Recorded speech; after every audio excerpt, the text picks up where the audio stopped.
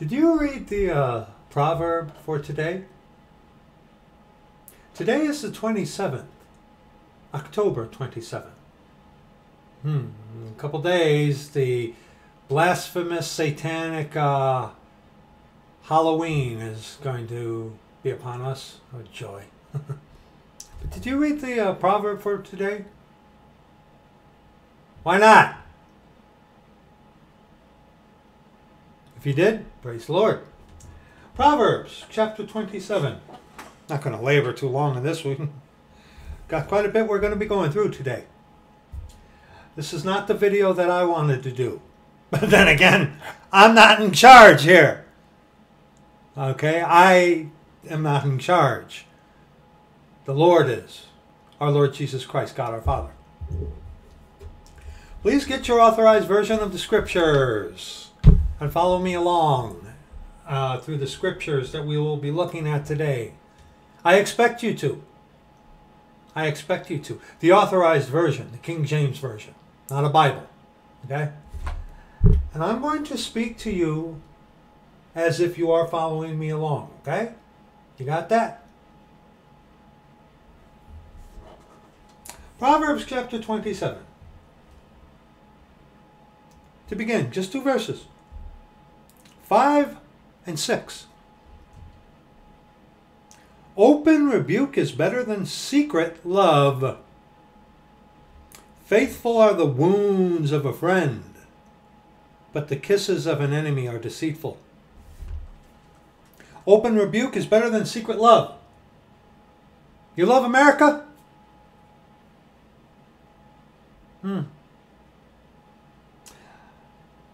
Faithful are the wounds of a friend. A friend, a true friend, will be used of our Lord Jesus Christ, God our Father. I'm talking in context on to the Church of the Living God. A true friend will wound that pride of yours as used by our Lord Jesus Christ.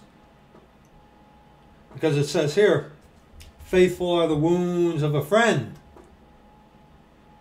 And if your friend is of our Lord Jesus Christ, God our Father, then faithful are those wounds. Because our Lord is using that friend for your betterment in the end thereof. But the kisses of an enemy are deceitful, which tell you God loves you. God's not angry at you. God's not going to judge you. Everybody's going to be saved. God's love is unconditional. That's the kisses of an enemy. Lord willing, to you, my countrymen here in America,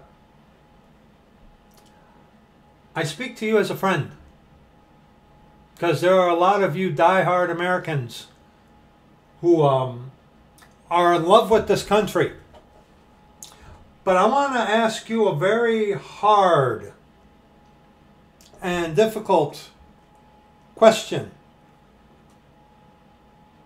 I want to ask you a really hard and difficult question.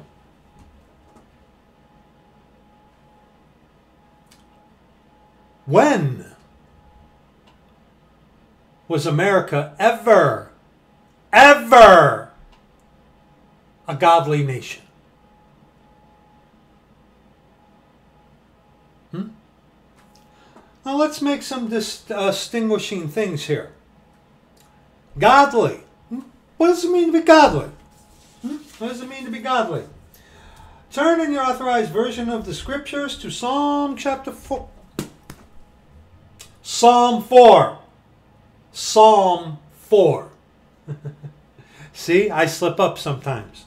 Psalms, the book of Psalms doesn't have chapters. I corrected my, thank you, Lord.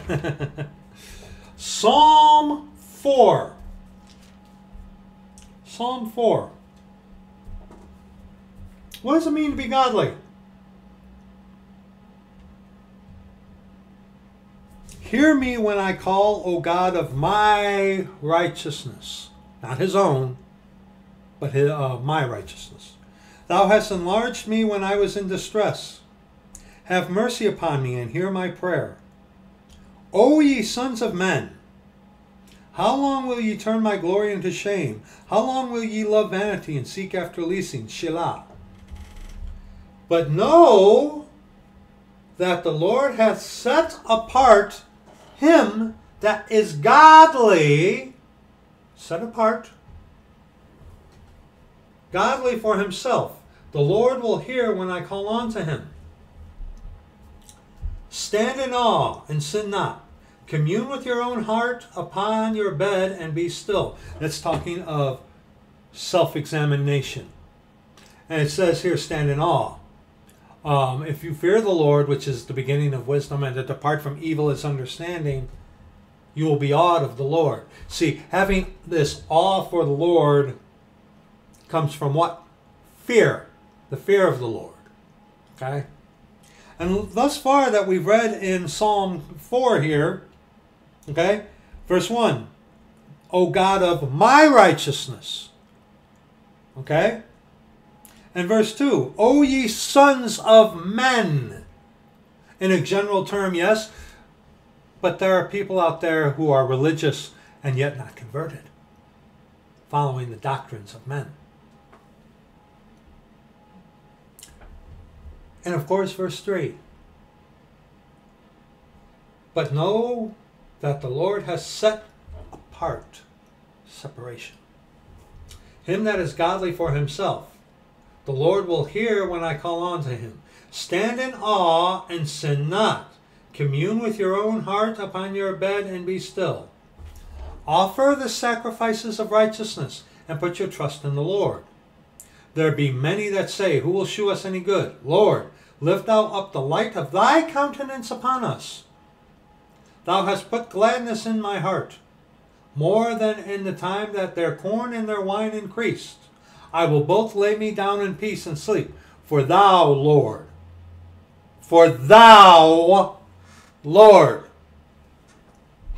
only makest me dwell in safety.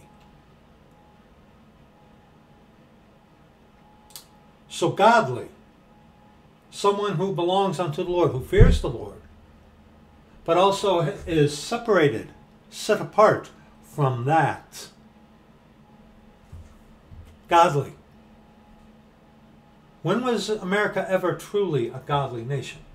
Now, the very first variation of the word godly appears in 2 Samuel chapter 22, verse 8. But that's ungodly. So the first reference of the word godly begins with it equating to people who are ungodly. Isn't that interesting? A little bit more on godly. Psalm chapter... I almost did it again. Psalm 12. Psalm 12. Verse 1. Help, Lord, for the godly man ceaseth, for the faithful fail from among the children of men. Godly. Faithfulness. Faithfulness unto our Lord. Fearing the Lord. Having understanding, departing from evil. Dependent upon the Lord, not upon flesh. Who love the Lord and fear him. Okay? Those are attributes, what it means to be godly. Okay? They speak vanity, everyone with his neighbor. With flattering lips and with a double heart do they speak. Defining what ungodly is. The Lord shall cut off all flattering lips, but the kisses of an enemy are deceitful. And the tongue that speaketh proud things, who have said, with our tongue we will prevail. Our lips are our own. Who is Lord over us? For the oppression of the poor, for the sighing of the needy. Now will I arise, saith the Lord. I will set him in safety from him that puffeth at him. The words of the Lord are pure words, as silver tried in a furnace of earth, purified 7 times. Thou shalt keep them. Keep what? The words, O Lord. Thou shalt preserve them. What? The words. From this generation forever.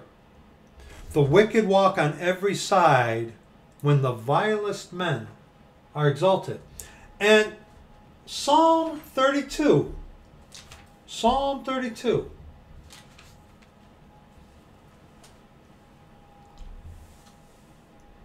Psalm 32. A really good scriptural definition what it is to be godly. Psalm 32. Notice how short these psalms that the word godly appears? And what's interesting, in the Psalms, godly, without the prefix of ungodly, godly appears 3 times in the Psalms. I'm sure that's a coincidence. But ungodly, I didn't count how many times ungodly appears.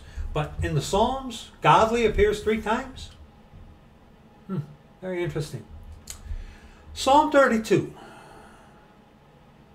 Blessed is he whose transgression is forgiven, whose sin is covered. Blessed is the man unto whom the Lord imputeth not iniquity, and in whose spirit there is no guile. When I kept silence, my bones waxed old through my roaring all the day. For day and night thy hand was heavy upon me. My moisture is turned into the drought of summer. Selah. I acknowledged my sin unto thee, and mine iniquity have I not hid. I said, I will confess my transgressions unto the Lord. I will confess my transgressions unto the Lord, and thou forgavest the iniquity of my sin. Selah. For this shall every one that is godly pray unto thee in a time when thou mayest be found. Surely in the floods of great waters they shall not come nigh unto him. Now, from looking from verses 1 on to verse 6, again, more definition of what it is to be godly. Godliness.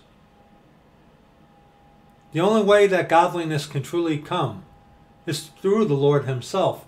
And that only comes through the Lord himself if you are truly saved, born again, converted of the Church of the Living God. Godliness, is equated unto God. There are those out there who can fake having separation, can fake godliness, but true godliness comes from brokenness, contrition, and fear of the Lord. Those 3 things. 3. But these 3 are 1? Oh! See, those of you who are not of the Church of the Living God but are the coadjutors, you lack in all 3 of those areas, which extend from one event in being saved by our Lord Jesus Christ. Okay? You lack in that. Quite extensively. But someone who is truly godly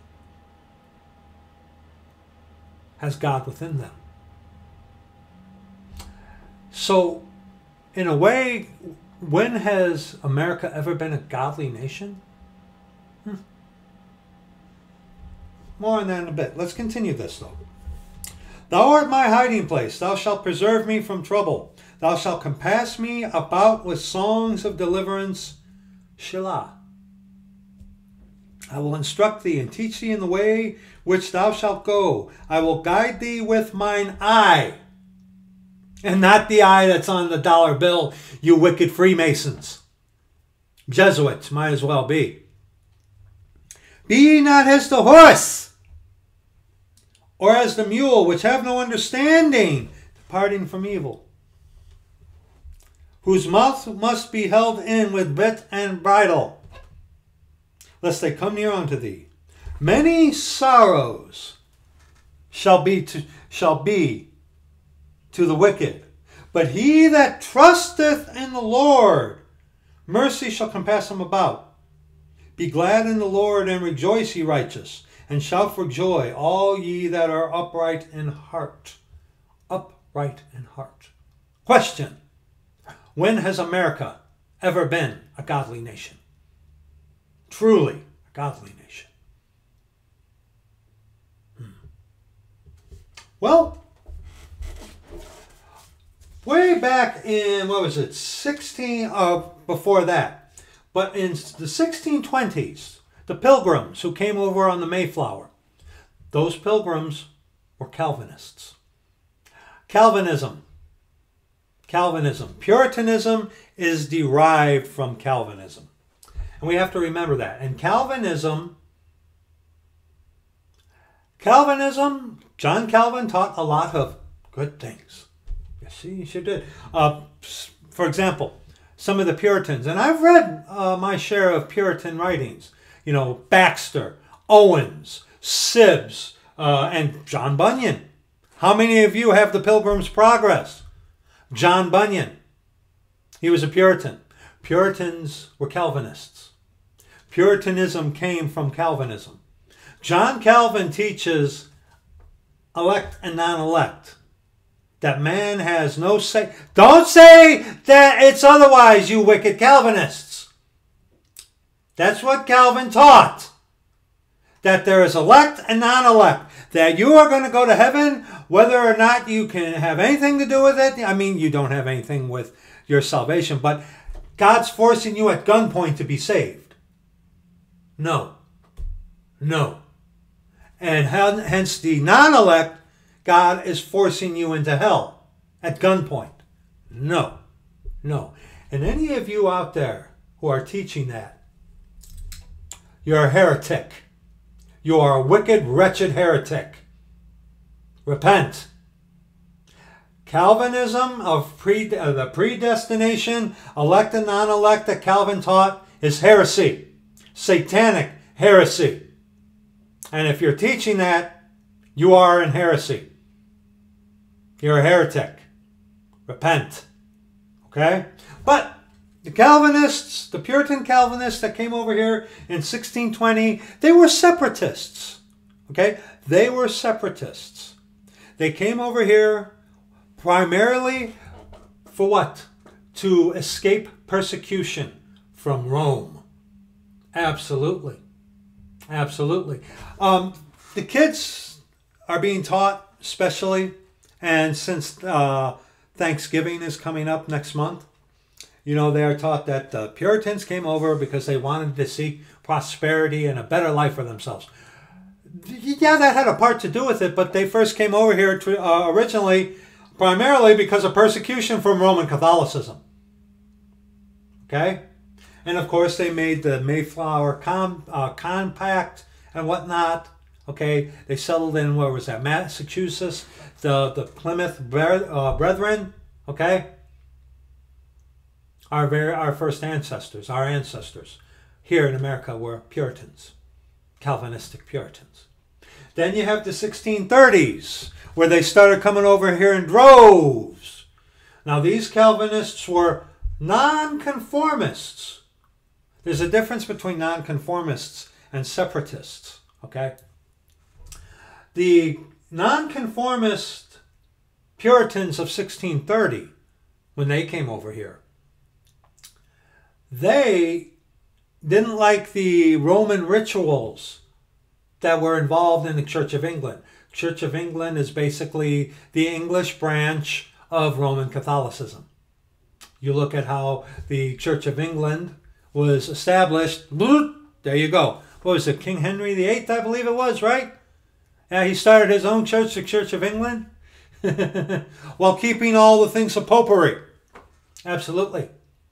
Absolutely. And of course, from that, Presbyterians, Episcopalians, all link unto the Church of England.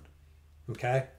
And while there were Presbyterians and Episcopalians that I do believe were of the Church of the Living God, in and of themselves, they were derived from error.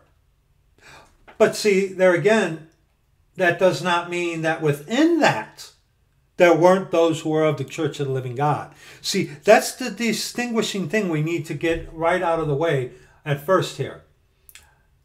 I'm going to make an argument to you that America was never a godly nation. Yet, because of the Church of the Living God that is in America, God, because of his body that is here, mercy has been shewed onto America because of the Church of the Living God. Okay? Were there some Calvinists way back when that were of the Church of the Living God? I believe so. Even though They were in heresy over the Trinity because the Trinity is satanic. We're going to get into that a little bit. But you also got to remember that a lot of the Church of England / Roman Catholic baggage that the nonconformists were trying to get away from in types, they established here in America. So again, America as a whole, when was it ever a godly nation? When was it ever a godly nation? And not to mention, before 1776, before we declared our independence from England, okay? But even before that, the Jesuit Catholic influence was already rife within America. Already rife within America. Now, here are some resources I'm going to be sharing with you. Right here. Okay? This book here, Washington in the Lap of Rome. This is a really, really good book. It's by this Justin D. Fulton. You can get this off of Amazon for about $8. This is a very good book. Here, this is what it is. Okay? It's very basic. It tells you people the basic things of our nation that you as Americans really need to know. Okay? Because you got to remember what the kids in the schools today are being taught by Jesuits. Okay? And Rome has long rewritten the history books. Okay? Rome has rewritten history. And what the kids are being taught today are being taught by those who are in league with the Jesuits. Not everyone who is in the school systems of today is a Jesuit. No, but that school system, especially today, is run by the Jesuits. Was it always so? No. But it was an eventuality. Now I'm going to read some things to you from this book. Okay, this is going to be a bombardment of information onto you with some scripture as well. Of course, this may be a two-part video. Okay, I'm going to read to you this right here. Okay. Like I said, you can get this book off of Amazon for $8. Get it. Okay? But this right here, I'm going to read to you. Okay? If you can see that, pause it and read it. Okay? And then on the opposing page, I'm going to read this whole page and up to where my finger is on the opposing page, okay? So, how does that look? Okay. Can you see that? Okay. Pause that and read it. Let me see. Oh, okay. All right. Let's read this. Can the Jesuits be expelled? Expelled from America. And remember, in the 1620s to 1630s, the Jesuit order was already well established. They had been disbanded, but you think that they were not active? They were working through front groups, but they themselves were still there? Yeah, they were never truly disbanded, only in pretense. They were all along still working. That was a monster that was birthed that will only be destroyed by our Lord Jesus Christ, God our Father. A recent writer has said that in expelling the Jesuits, not alone all Protestant Americans would unite, but thousands upon thousands of the most intelligent members of the Roman Catholic Church would join hands. Jesuitism is almost as dangerous to them as to Protestants. And that's true. You got to look into history about what the 83 times or the 83 nations that the Jesuits were expelled, and a majority of those nations were Catholic nations. Yeah. But then again, today, Jesuitism is Catholicism. Francis is a Jesuit, subservient unto Sosa. Sosa rules Catholicism. There is no religion in Jesuitism. It is foreign to the principles of the gospel, immiscible to liberty, inimicable, INIMICAL, to liberty, and a conspirator against the state. Because of their insatiate greed for power and influence, they have been feared, hated, driven out. It is believed that it will be so in this free land. Unfortunately, no. Some deed will be performed, some word spoken, which shall uncover the traitor, when the American people will arise and make short work of the invader that seeks to crush out freedom, that despotism resting on ignorance, on superstition and error may thrive. They cry, the cry will yet be heard, expel the Jesuits, then vox populi shall be the vox Dei, whatever that means. Expel the Jesuits. Was there a time when that could have happened? Maybe. But look at America today. The Jesuits are not going anywhere. The Jesuits run this nation. The Jesuits run this nation. Our government, Kamala Harris, President Harris, and Smoking Joe, they are controlled by the Jesuit order. Okay? They are the puppets. Kamala is the puppet. The Jesuits, they are the puppet master. Okay? Now, reading on the opposing page that we looked at. How Washington came to be Washington. This few seem to know, that many reckon it happened so. Such are oblivious to the fact that before even Washington was even a dream in the minds of men, Rome had plotted to hold the continent. By Rome we mean the power that makes Rome what she is and what she is to be, the prince of the power of the air, who has incarnated himself in Jesuitism. As Christ is incarnated in Christianity, the power that works in darkness and plans the suppression of the truth and the overthrow of the rule of Christ. For we wrestle not, says Paul, against flesh and blood, but against principalities and powers, and against the rulers of the darkness of this world, against spiritual wickedness in high places.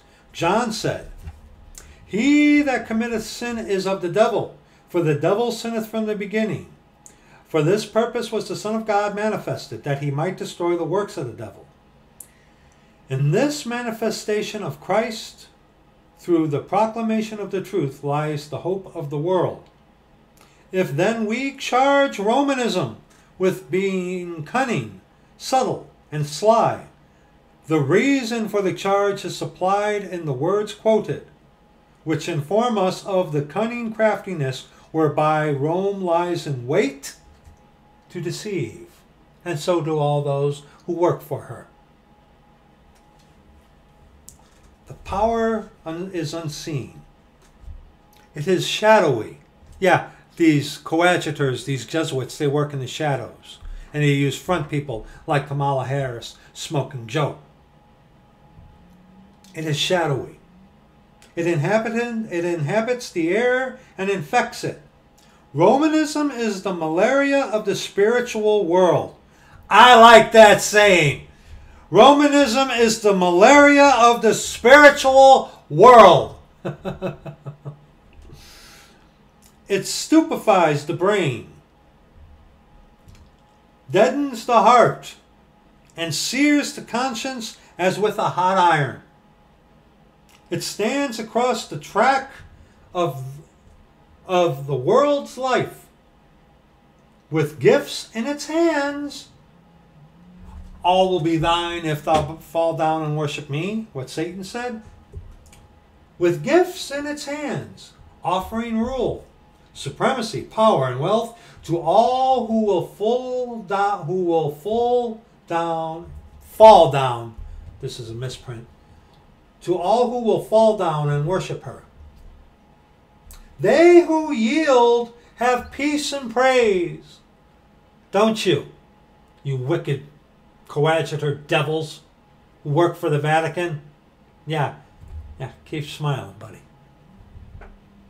They who refuse must fight a desperate foe. That's why I have no respect for anyone who started out strong, but then out of cowardice goes and joins the enemy. Got no respect for you whatsoever. No respect for you. You're an enemy. Joining yourself with the enemy? No respect. No respect for you. The many do not believe this.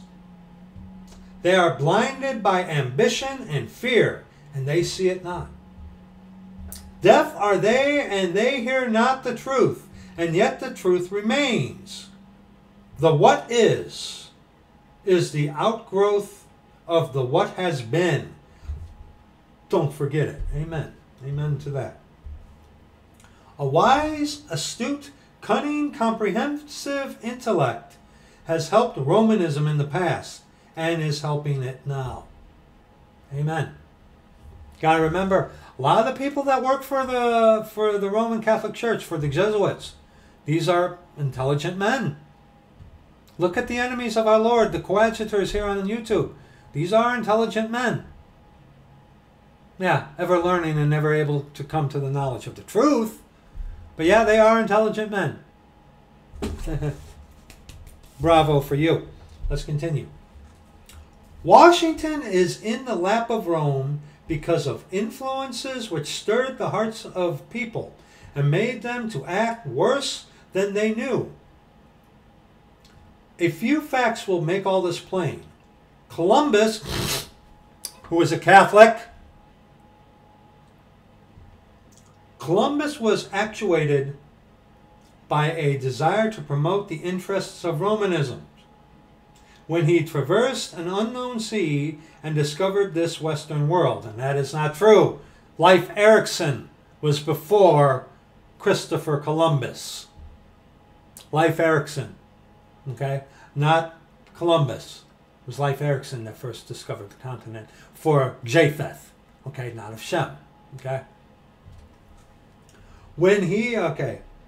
Cortez and Pizarro went to Mexico and Peru and captured them for the same purpose. Cortez, Catholic. Pizarro, Catholic. Yeah. What about the Aztecs?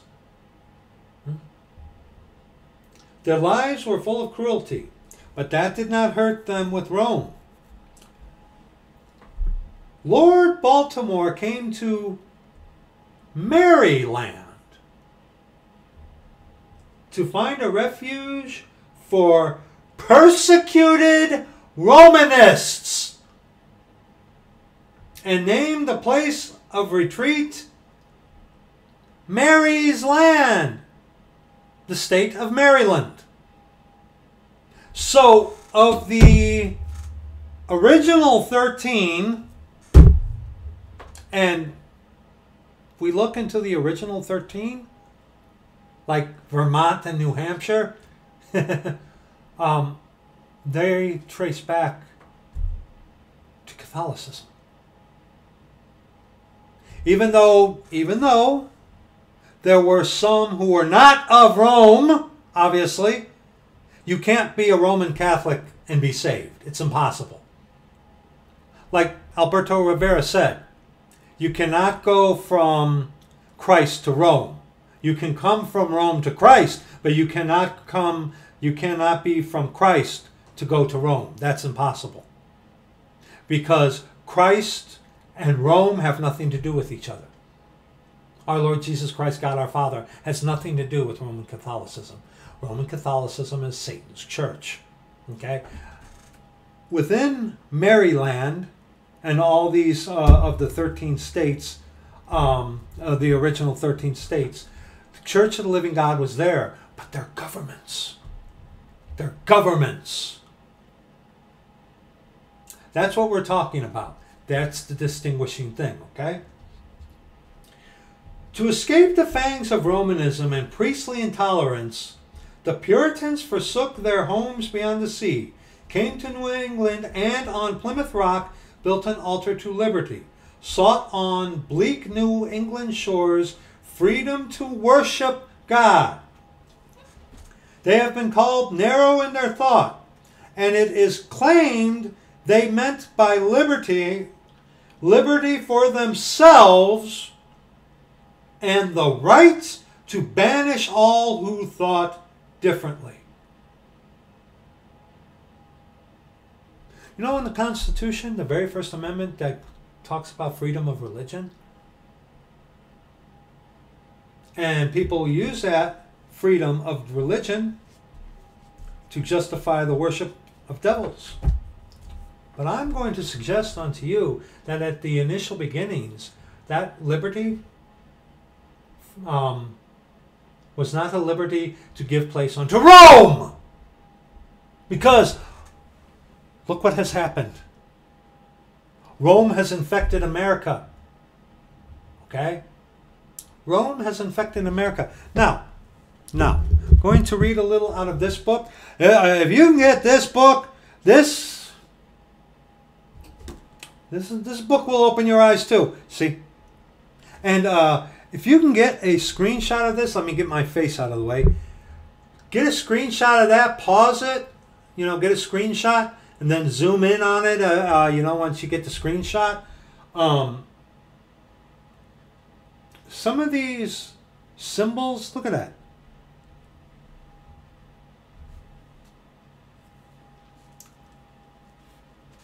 We're going to be reading about Maryland, which we just heard about. Maryland. This is before the American Revolutionary War. Okay? This is when the Puritans came over. Maryland was... Oh, here. Let me show you what I'm reading. I'm going to be reading this whole page. Okay? Up to right there, where my finger is, okay? Then we're going to read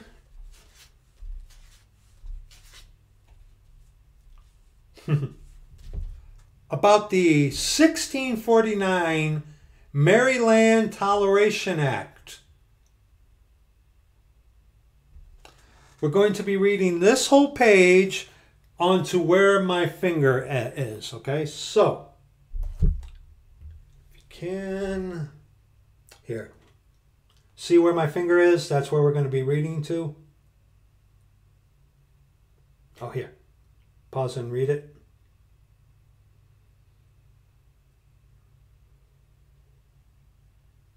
Okay? What about Maryland? Maryland, huh? Yeah. Maryland was founded as a colony for persecuted Catholics in 1632. Remember, the second wave of the Puritan Calvinists came in 1630. So 2 years after. In a country that was birthed to get away from Roman Catholic persecution.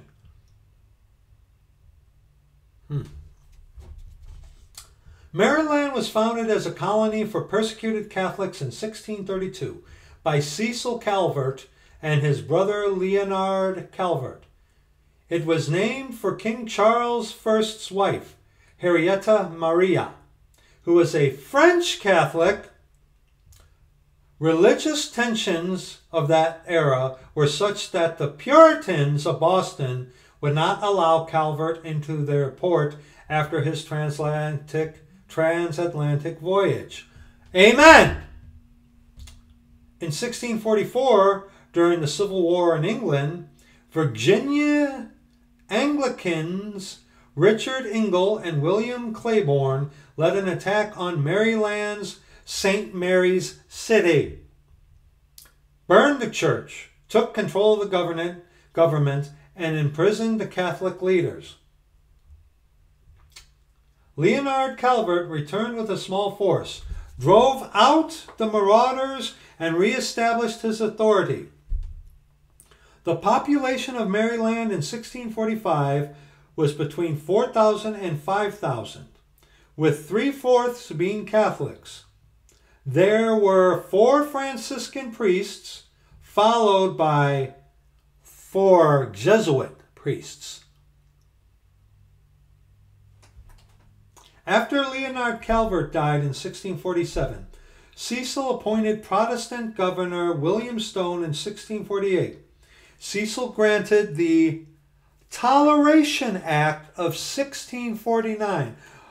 Why would a Catholic appoint a Protestant over a state that was founded as a refuge for persecuted Catholics? Why? Why would that happen?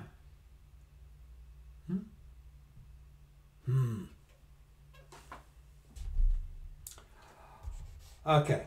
Cecil granted the Toleration Act of 1649, which allowed any Christian to hold office. Any Christian! Oh, what's a Christian? Yeah, I'll tell you what. I ain't a Christian. Remember, Catholics are Christians. Calvinists are Christians. Lutherans are Christians. Methodists are Christians.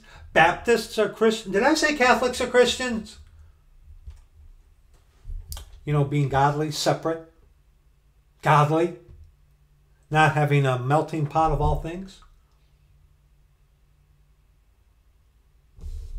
When was America a godly nation?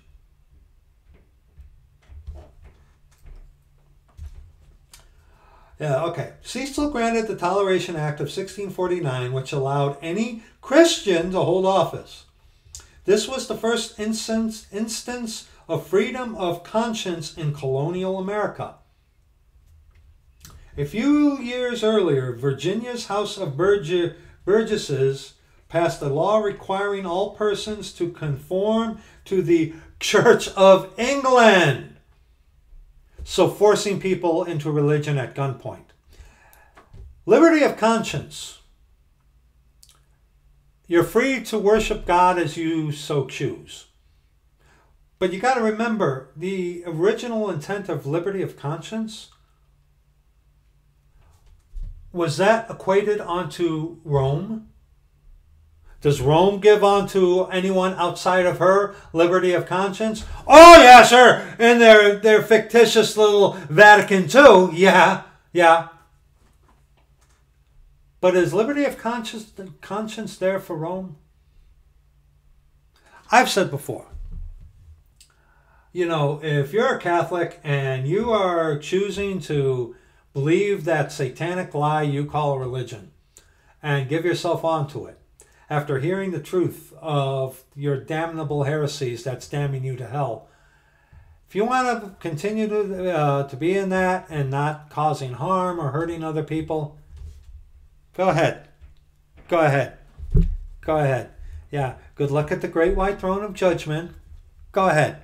Yeah, you stay on that side of the street. I'm going to stay here. You come over here, I'm going to mess with you. Okay? But all the while, I'm going to warn people of your deadly disease of a religion. Okay? Just so you know. But if you're going to not come to the true faith on our Lord Jesus Christ, and you're not harming anyone or whatever, but then again, spreading your faith of Catholicism, which is already prevalent here in America, how far do we go with liberty of conscience, brethren? How far do we go? See, here in America right now, I have the freedom to worship our Lord and Savior Jesus Christ, God our Father, openly. But when Catholicism rules, which it is ruling but not openly, even thus, I would still worship and serve our Lord Jesus Christ, God our Father. How far do we go with this liberty of conscience? Let's continue this. A few years earlier, Virginia's Virginia's governor strictly enforced this law, resulting in many Puritans and Quakers fleeing. Governor William Stone invited these refugees to Maryland and gave them a large tract of land where they founded Annapolis. The Puritans complained that their consciences would not allow them to submit to a Catholic government.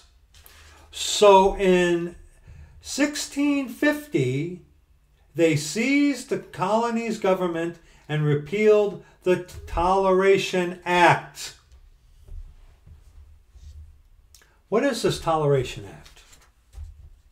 As you saw, the Toleration Act.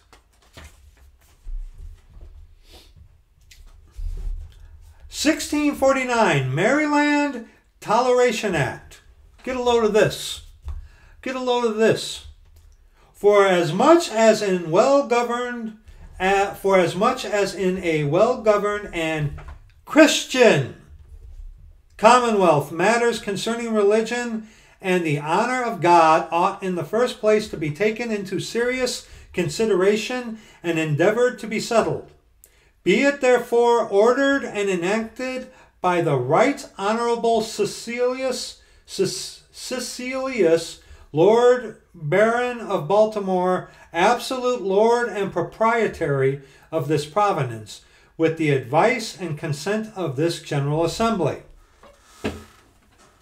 that whatsoever person or persons within this province of the islands thereunto belonging shall from henceforth blaspheme God, that is, curse him, or, get this, or deny our Savior Jesus Christ to be the Son of God, or shall deny the Holy Trinity, the Father, Son, and Holy Ghost, or the Godhead of any of the said three persons of the Trinity, or the unity of the Godhead, or shall use or utter any reproachful speeches, words, or language concerning the said Holy Trinity, or any of the said three persons thereof, shall be punished with death and confiscation or forfeiture of all his or her lands and goods in the Lord, to the Lord Proprietary and his heirs. So, Maryland was this is a Toleration Act. But see the hypocrisy? If you didn't believe in the satanic three-person, and we're going to look at that, the three-person Trinity, what is a person, a spirit, soul, and body? We'll get into that a little later, okay? If you rejected the satanic Trinity, they would put you to death. Calvinists would put people to death, just like Roman Catholics did. So, liberty, meaning for themselves, and to banish all others who didn't believe as they believed. That, I believe, brethren, was the original intent of what liberty is. Liberty to worship God as we see fit. Does that give way to Catholicism? Well, you look into the Constitution, the very first amendment. Yes, according to that thing, the Constitution, yes, that means Catholics could be here and worship Satan and worship Semiramis. That means Muslims can be here and worship a system that was given to them by Rome. That means the Hindus, the Buddhists, okay, they can worship devils because America allows it under the First Amendment. But it seems today that they're really fighting against those who want to worship the God of the Scriptures. Isn't it? Isn't it? Yeah. Let's continue with this. And be it, this is where it's really going to, and be it also enacted by the authority, and be it also enacted by the authority and with the advice and assent aforesaid, that whatsoever person or persons shall from henceforth use or utter any reproachful words or speeches concerning the Blessed Virgin Mary, the mother of our Savior, or the holy apostles or evangelists. Mary.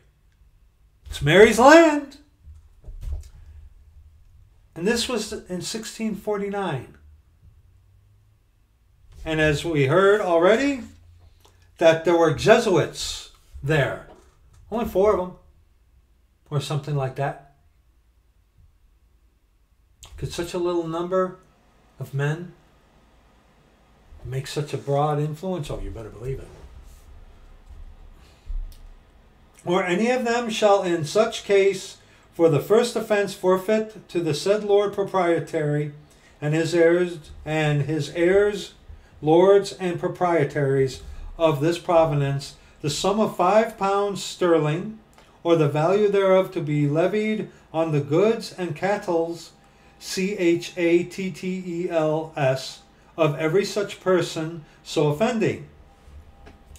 But in case such offender or offenders shall not then have goods and chattels sufficient for the satisfying of such forfeiture, or that the same be not otherwise speedily satisfied, that then such offender or offenders shall be publicly whipped and be imprisoned during the pleasure of the Lord Proprietary or the Lieutenant or Chief Governor of this province for the time being.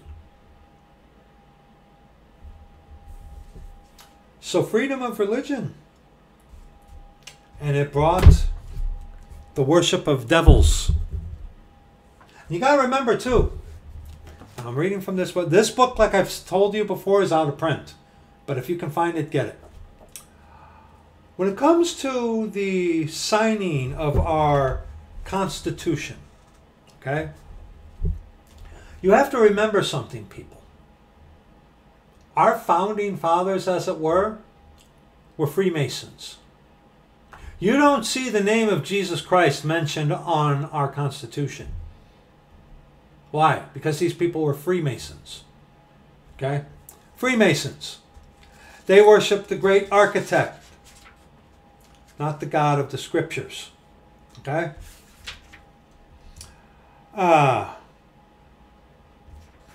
But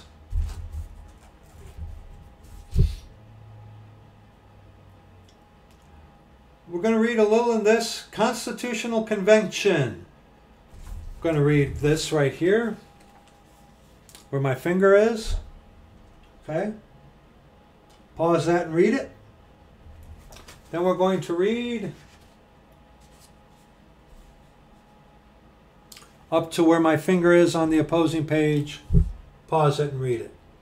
I won't trouble you with that disgusting heretic Benjamin Franklin. Benjamin Franklin, who was a Freemason. Okay? Benjamin Franklin, a disgusting Freemason, who was the governor of Pennsylvania. He was a Freemason. He worshipped at every altar. Okay? Benjamin Franklin was not a saved man. And I've offended people before in the past by saying that. Benjamin Franklin is in hell. Okay? But Constitutional Convention, September 7th, 1787, called for a vote on the new Constitution, 39 of the 35 delegates at the Constitutional Convention signed the Constitution by June 21st, 1788. 9 of the states had ratified it, establishing the Constitution. All of the states had completed ratification by January 10th, 1791. Virtually all of the 55 writers and signers of the United States Constitution of 1787 were members of Christian denominations. Now, get this. Get this spread of Christians. 29 were Anglicans, Church of England. 16 to 18 were Calvinists. 2 were Methodists. 2 were Lutherans. 2 were Roman Catholic. 1 lapsed Quaker and sometimes Anglican, and 1 open deist. Dr. Franklin, who attended every kind of worship, and that one video where we go through about the Jesuits' plan, I'll link it in this video, talk about how the Freemasons worship at every altar, just like the Jesuits, because the Freemasons are controlled by the Jesuits, okay? Okay?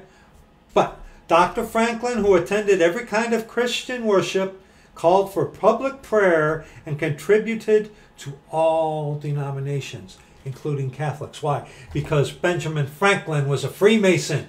He was not a saved man. He is in hell. Benjamin Franklin was an evil man. But see, he was ecumenical. Ecumenical. Okay? Now you got to remember the Calvinist Baptists of 1634, which wrote the Baptist Catechism, which I have. Okay? You don't see Baptists mentioned in there, do you? Not that Baptist, you know, what was his name? Roger Williams or whatnot. But this is way after his time. But there were no Baptists there. There were Anglicans, Calvinists, Methodists, Lutherans, Catholics.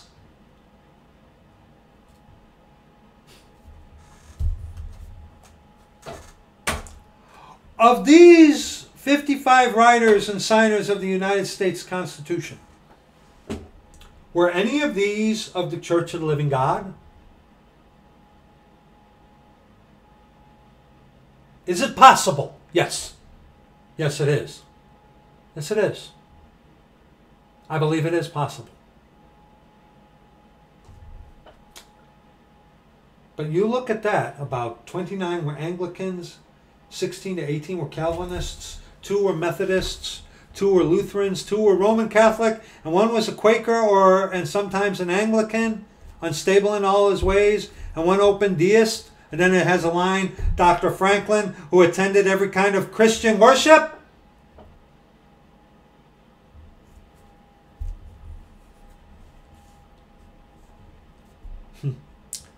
The Constitution of the United States of America, we the people of the United States, in order to form a more perfect union, establish justice, ensure domestic tranquility, provide for the common defense, promote the general welfare, and secure the blessings of liberty to ourselves and our posterity, do ordain and establish this Constitution for the United States of America.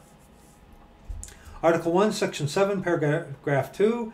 If any bill shall not be returned by the President within 10 days, Sundays exempted, done in convention by the unanimous consent of the states present, the 17th day of September, in the year of our Lord, 1787.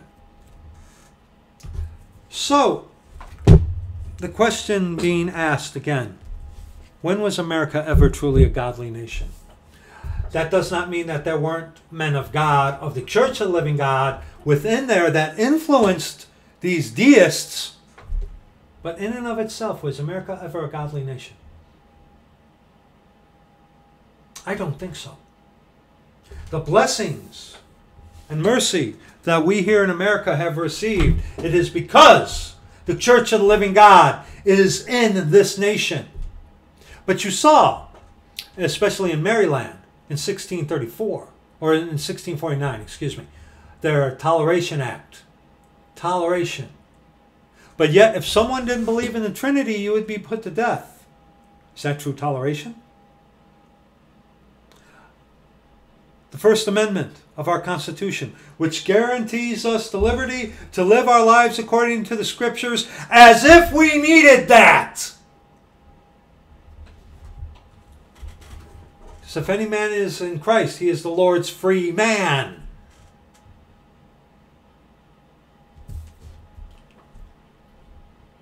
The Calvinists put people to death. They instituted laws contrary to the Scripture. Our Constitution, loosely based upon scriptural principles. I say loosely, because if it were truly based on principles of the Scriptures, why is there no mention of Jesus Christ? Because the Constitution was drafted and written by Freemasons who are being controlled by Rome. Absolutely. So from our inception, Rome has had a part to play in it.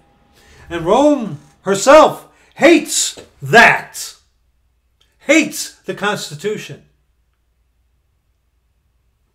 But see, there were doors and windows open. So eventually, as it is the case today, that Roman Catholicism could come in and take over, as it has already done. Get your authorized version of the Scriptures and turn to John chapter 14. John chapter 14. We will be reading verses 5 on to verse 10. Follow me along.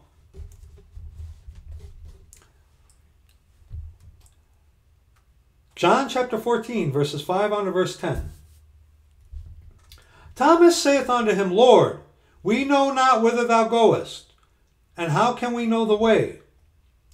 Jesus saith unto him, I am the way, the truth, and the life.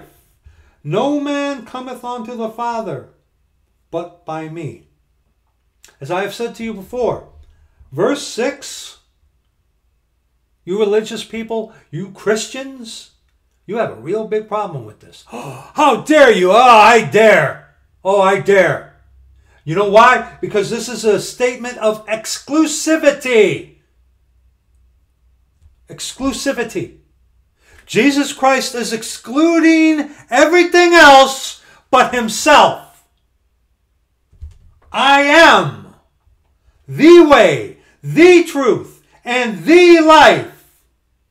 No man cometh unto the Father but by me. Okay? And our Lord said, unless ye believe I am he, meaning God the Father, ye shall die in your sins. But no, we looked at in Maryland about that Trinity. The Calvinists, the Puritans, they were Trinitarians. Every single one of them. Of writings, not every single one. Were they? I don't know. The writings of the Puritans that I have read, every single one of them was a Trinitarian. Every single one. Were there Puritans who were not Trinitarians? I don't know. I don't know. I really don't know. I don't know. Were there Puritans, that were of the Church of the Living God? Yes, I believe so. They could have well died in error of thinking of who God is. Why is that? Why is that? See, that's that Roman Catholic baggage that came over here. And you got to remember too, brethren, those on the Mayflower in 1620 when they came over here to America and even earlier, the Puritans, separatists, the Pilgrims on the Mayflower, They did not have the authorized version of the scriptures with them. No. They had the Geneva Bible. The Geneva Bible with the notes and whatnot, primarily dictated by Calvin. In the one video about predestinated not to be elect or not, whatever, the video that was done on Calvinism, we read out of the Geneva Bible, which is slighted to fit John Calvin's agenda. And you got to remember, brethren, too, most of the reformers did not seek that this Protestant Reformation would be what it was. They wanted to reform, not to do away with. Hey, you cannot deny that. God used the Protestant Reformation. Yes, he did. Yes, he did. For what purpose? To get the scriptures into the hands of the common folk. Absolutely. God has used America. God's blessing was on America. And what blessing remains is because of the Church of the Living God, which is in America. That today, because of the Trading with the Enemy Act, okay, that has been set aside. That's a guideline. Okay, the Constitution, that's a guideline which can be circumvented because of the Trading with the Enemy Act. Okay, started in, what was it, 1907? But Roosevelt, who really brought it to power, brought it to strength, and it's never been rescinded. Presidents have added on to it. Why do you think Kamala Harris, why do you think the Jesuits, through Kamala Harris, through Smoking Joe, have circumvented that thing? Why? Because it doesn't mean anything. The Jesuits have won in America. On a whole, individually, that's a different story. That's a totally different story. And hence, what we're getting at, individually, you. You know, Eric John Phelps believes that this America can come back. Mr. Phelps is crazy when it comes to that. I used to think Mr. Phelps was crazy for thinking that China would one day invade America. Well, that's what's going on up in Canada. That is a very good possibility. And on to Mr. Eric John Phelps, which I've never talked to him, and I probably wouldn't want to. He wouldn't want to talk to me because the Trinity is satanic. And the Reformation was there to reform Catholicism, not to abolish it. But I publicly, admit that I was wrong for thinking that Eric John Phelps was crazy for thinking that China could invade America. That's a real possibility. But, forgive that rabbit trail. Verse 6 talks about exclusivity. Jesus excluding every other thing except himself. And verse 7. If ye had known me, ye should have known my Father also. And from henceforth ye know him, and have seen him. Philip saith unto him, Lord, shew us the Father, and it sufficeth us. Jesus saith unto him, Have I been so long time with you, and yet hast thou not known me, Philip? He that hath seen me has seen the Father. And how sayest thou then, shew us the Father? Believest thou not that I am in the Father, and the Father in me? The soul of the Godhead. The words that I speak unto you, I speak not of myself, but the Father that dwelleth in me, the soul of the Godhead, he doeth the works. Now go to Mark chapter 7. Mark chapter 7, not Habakkuk. Mark chapter 7. Here's the crux of it all. Mark chapter 7, verses 7 on to verse 13. Let's begin at verse 6. Okay? Jesus said, I am the way, the truth, and the life.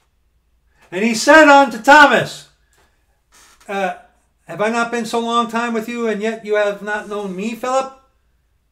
Those who have seen me have seen the Father. Jesus is the Father. Okay? Jesus is the Father. One God, comprised of spirit, soul, and body. Okay? One God. Not three persons that make one God.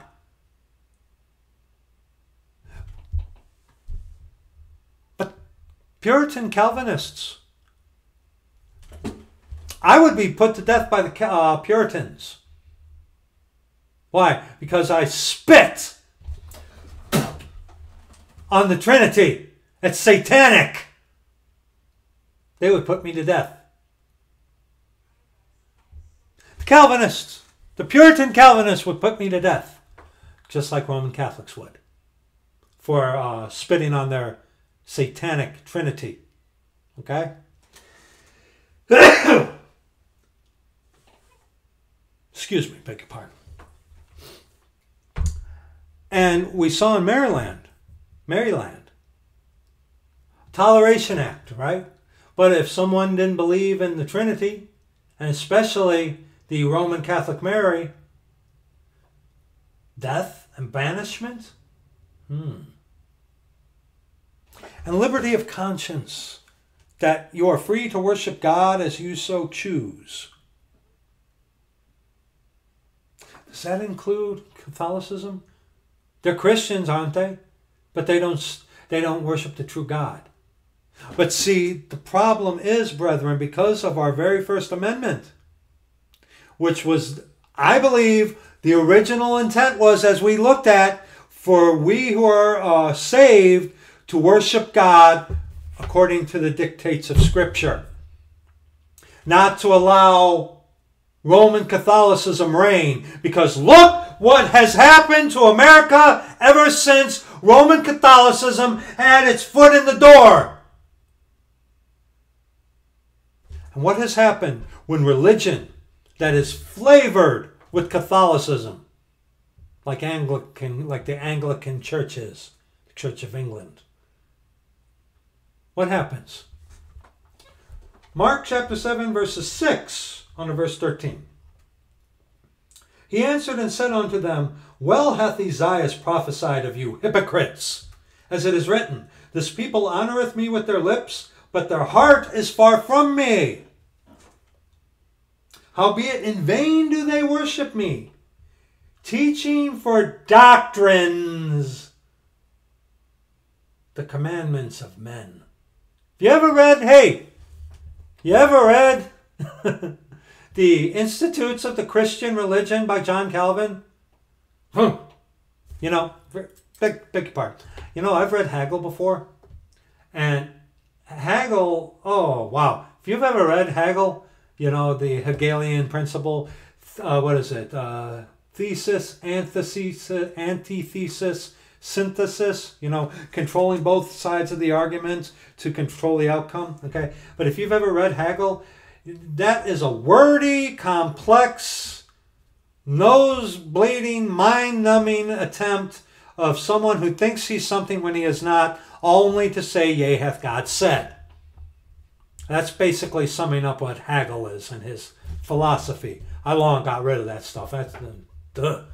But you read Calvin's Institutes on the Christian Religion, he makes a lot of good points. Yes, he does. He even kind of gives lip service to the actual God who is, but yet defend the three-person Trinity. John Calvin was a philosopher. I don't think John Calvin was a saved man. I don't think Martin Luther was a saved man. Oh, Brad! Martin Luther started the Reformation. Who started it? What, God would use an ungodly man, Brad, or someone not saved? He spoke to an ass, didn't he?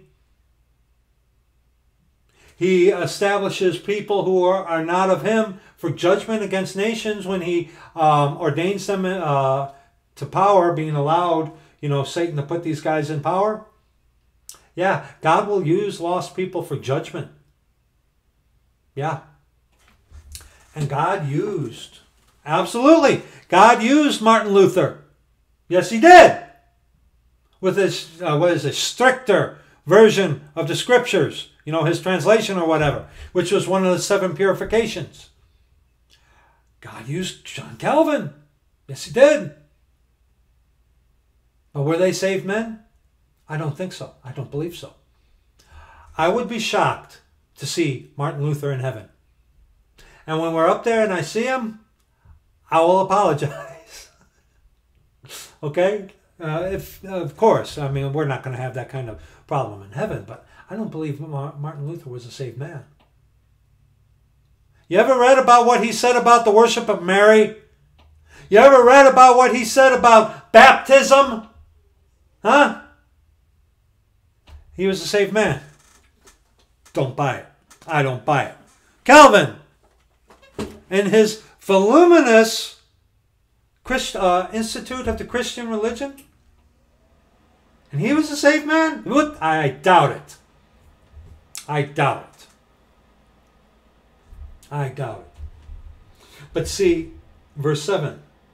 Howbeit in vain do they worship me, teaching for doctrines the commandments of men. The reformers wanted to reform Catholicism. What came of that was something totally different than what the reformers themselves had imagined. Absolutely. And God has used the Reformation. Absolutely. How do you know? Because you have the scriptures available to you. Did God have a hand in establishing America? Yes. Because the Church of the Living God is in America because of his body. He cannot deny himself. Getting up, shacking up with your roots as a reformer, huh? Be careful, boy. Verse 8. For laying aside the commandment of God, ye hold the tradition of men, as the washing of pots and cups, and many other such like things ye do. See, the Puritans, they wanted to get to sola scriptura. But when you look into, especially, the great Puritans, such as Baxter, Owens, Sibbes, and Bunyan, okay? They wanted to institute their own doctrines. Not all of them. Not all of them. John Bunyan, I believe, was one of those exceptions who was actually saved in heaven, absolutely, with the Pilgrim's Progress. Yes, Sibbes, I believe, is also in heaven. Baxter, don't know. Owens, don't know. But still, again, the big main movers and Quakers, if you will, of the Puritans, they wanted to get away from the Roman rituals, but they wanted to establish their own rituals. That's the problem with Puritanism. That's why Puritanism didn't get that far. That's why if you try to adhere to the tenets of Puritanism and try to adhere those to the scriptures, you're going to have problems.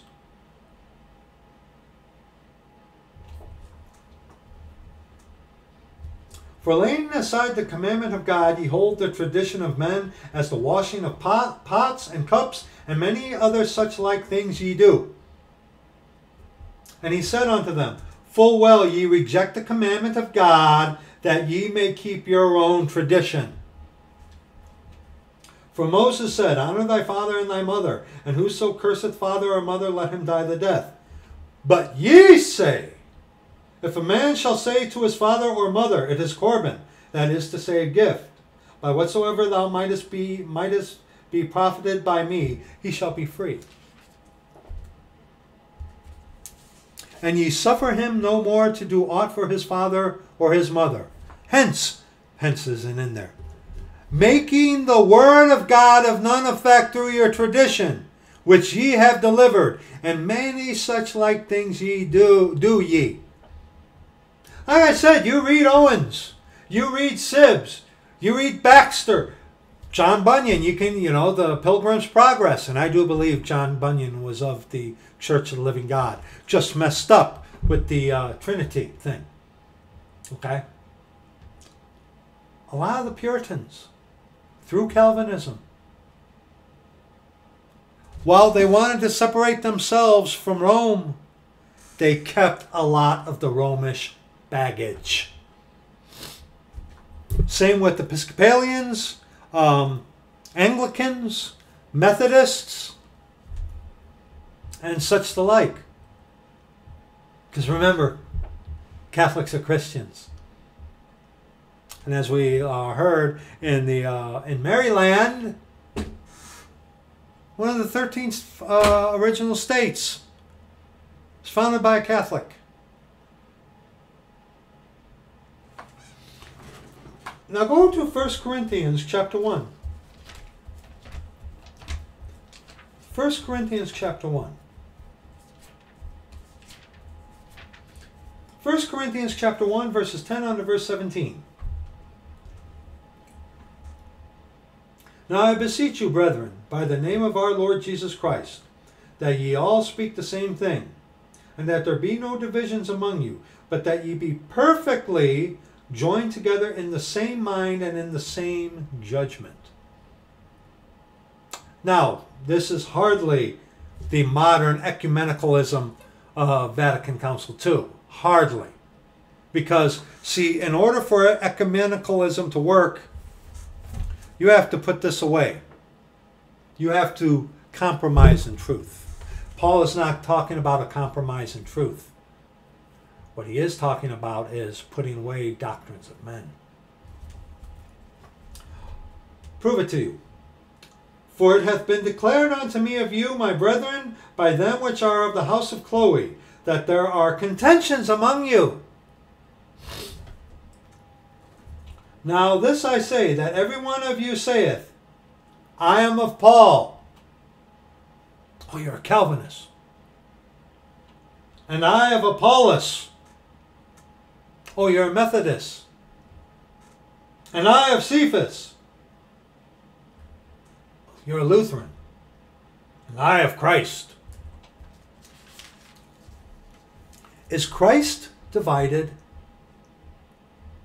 Was Paul crucified for you? Or were ye baptized in the name of Paul? I thank God that I baptized none of you, but Crispus and Gaius, lest any should say that I had baptized in mine own name. And I have baptized also the household of Stephanas.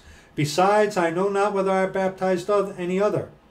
For Christ sent me not to baptize, but to preach the gospel, not with wisdom of words, lest the cross of Christ should be made of none effect. Wisdom of words spoil you through philosophy and vain deceit. When you look into history about the inception of the Trinity, you know the very first thing that the Roman Catholic Church, when at its inception, when it came to power, you know what the very first thing that they started teaching was? Way back then, in what was it, the 300s or whatever it was? You know what the first thing that they started teaching? One God comprised of 3 persons. Look that up, you don't believe me. That was the very first thing that Catholicism started to teach. Openly. One God comprised of 3 persons. Heresy! And you look into the teaching of the Trinity. Trinity is not here. Godhead is spirit, soul, and body. Godhead is not Trinity. Things that are different are not the same. Brad, why are you harping on this thing about the Trinity? Our Calvinist ancestors would have killed me. And those of you who believe in the scriptural Godhead, they would have killed you. Catholics, they're going to kill anybody who doesn't agree with them. But the Puritans, they would have done the same thing. They would have done the same thing. Again, I ask you, when was America ever truly a godly nation? The Church of the Living God is in America, even way back when. Yes, it was. And that few did dictate on occasion, obviously, because it was of God. But on a whole, at the upper echelons, was America ever a godly nation? I don't think so. I don't believe so. And you look at today, the ecumenicalism wants to do away with truth. You compromise truth in order to have ecumenicalism. When Paul is saying, no, by truth you have true unity. By the scriptures. But which one, right? Right? The authorized version of the scriptures, not a Bible. But what denomination, right? Is Christ divided? There is only one body. There is only one church. There is only one Lord. The Church of the Living God. Anything else, you're in error. Yeah, look at me. Yeah, you're a Methodist, you're in error. You're a Quaker, you're in error. You're a Calvinist, you're in error. You're a Baptist? Yeah, you're in error.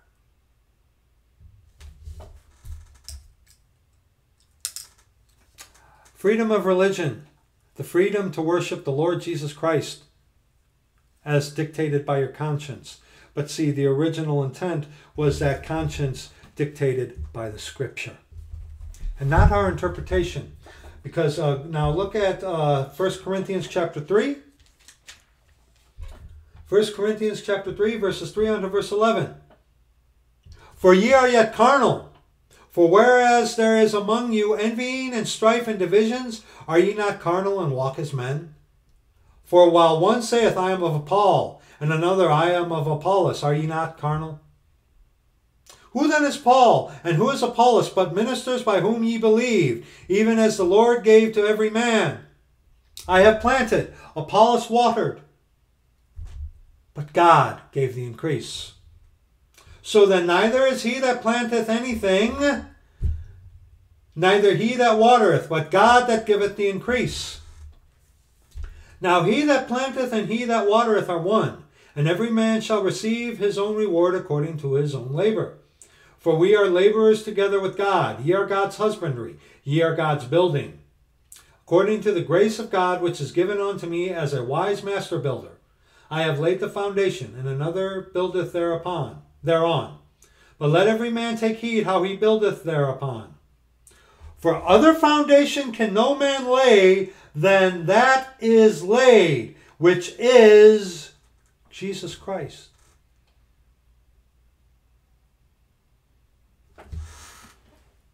How come the Spirit that is within the Church of the Living God, that will open the eyes of the Church of the Living God, the body of Christ, onto the truth of the Satanic Trinity, how come that Spirit, which is the Lord, which are in a lot of these so-called Christians, how come he doesn't open their eyes onto that?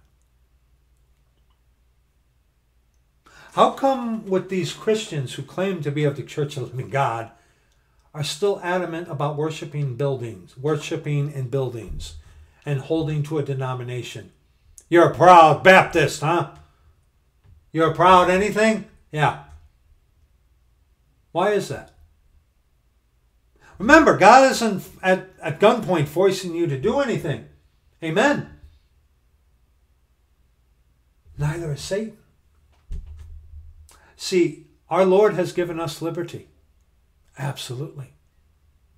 Absolutely. But he wants us to choose him, not at gunpoint. Was America ever a godly nation?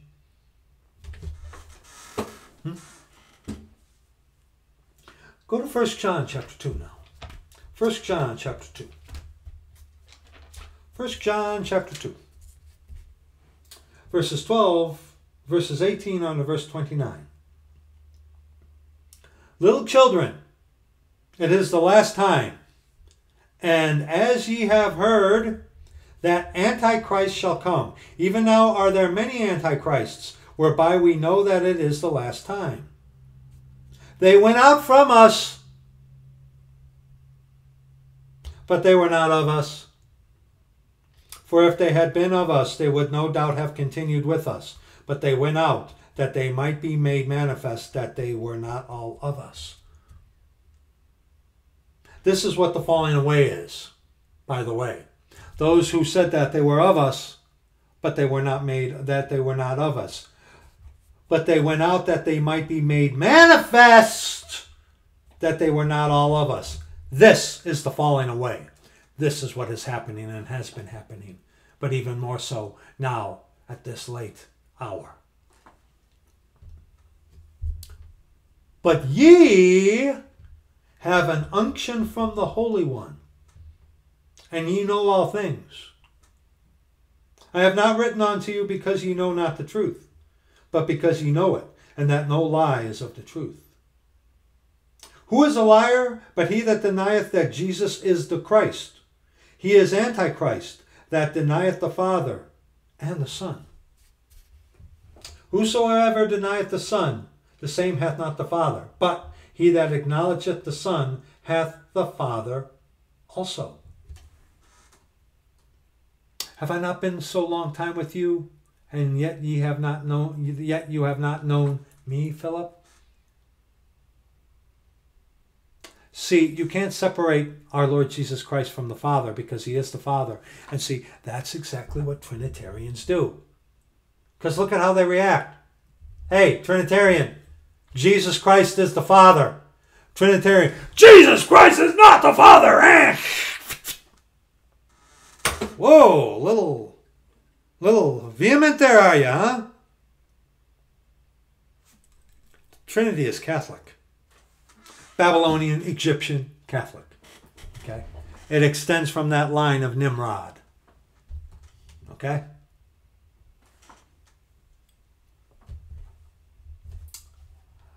Let that therefore abide in you which ye have heard from the beginning, and that which ye have heard from the beginning, if that which ye have heard from the beginning shall remain in you, ye also shall continue in the Son and in the Father. And this is the promise that he hath promised us, even eternal life. These things have I written unto you concerning them that seduce you. But the anointing which ye have received of him abideth in you. Look at verse 20. But ye have an unction from the Holy One, and ye know all things. Unction from the Holy One, and ye know all things. But the anointing which ye have received of him abideth in you.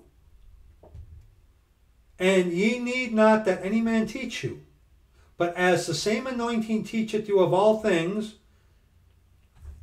Spirit of truth, he will lead you, he will guide you into all truth. Don't worry, we're going to look at that. And is truth, and is no lie, and even as it hath taught you, ye shall abide in him. And now, little children, abide in him, that when he shall appear, we may have confidence, and not be ashamed before him at his coming. If ye know that he is righteous, ye know that every one that doeth righteousness is born of him. See, God is in us. But see, we need to abide in him. Go to John chapter 16. John chapter 16. John chapter 16. Where are you going, Brad? John chapter 16. Come on, fingers, work with me.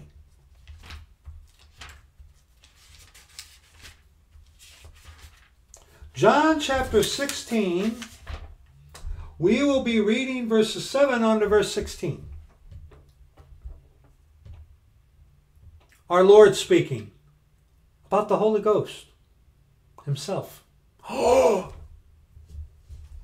Now, remember here in 1 John chapter 2, Verse 20, but ye have an unction from the Holy One, and ye know all things. Okay? And verse 27. Verse 24.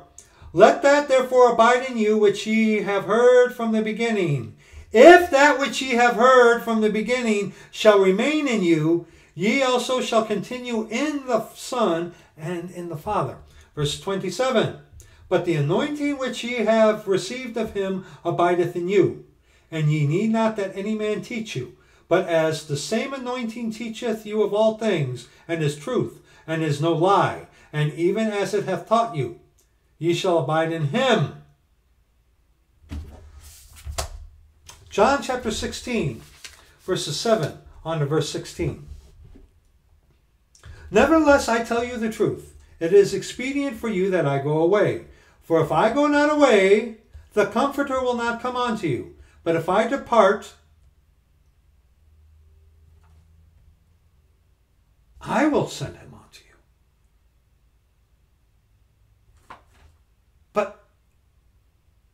But it says elsewhere that the Father will send him. But our Lord says right here, but if I depart, I will send him unto you. You don't say. And when he has come, he will reprove the world of sin and of righteousness and of judgment. Of sin, because they believe not on me. Of righteousness, because I go to my Father, and ye see me no more. Of judgment, because the prince of this world is judged. I have yet many things to say unto you, but ye cannot bear them now. Howbeit, when he, the Spirit of truth, is come, he will guide you into all truth. You have an unction, and the anointing that you have, which teacheth you all things. For he shall not speak of himself, but whatsoever he shall hear, that shall he speak, and he will shew you things to come. He shall glorify me, for he shall receive of mine, and shall shew it unto you.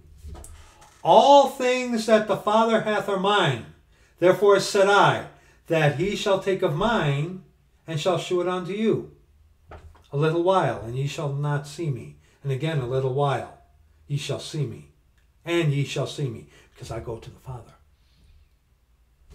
Now, go back to John chapter 14, verses 15 and 18. On to verse 18. If ye love me, keep my commandments. And I will pray the Father, and he shall give you another Comforter, that he may abide with you forever. Even the Spirit of truth, whom the world cannot receive, because it seeth him not, neither knoweth him. But ye know him, for he dwelleth with you, and shall be in you. I will not leave you comfortless. I will come to you. So, okay. I will pray the Father, and he shall give you another Comforter, that he may abide with you forever. Verse 18. I will not leave you comfortless. I will come to you. John 16. Where was that? Or no, excuse me. That was John. What's that? Yeah. Verse 7 in John 16. Nevertheless, I tell you the truth. It is expedient for you that I go away. For if I go away, the Comforter will not come. But if I depart, I will send him on to you. Okay? Now, go to Ephesians. Ephesians chapter 1. Ephesians chapter 1. The Godhead Trinity issue is a very big problem because the Trinity is satanic. There are not three persons that make one God. That is satanic. There is one God comprised of spirit, soul, and body. You and I are made in the image of God. Not cookie cutters though, right? because else we would all look the same. God is spirit, soul, and body, not three persons. A person is a spirit, soul, and body. We're made in God's image. The Puritans were Trinitarians. Do you want me to believe that no one way back when of the Church of the Living God, you want me to believe that no one believed truly on the scriptural Godhead? See, these Catholic coadjutors want to tell you that Brian Denlinger was the one who came up with this.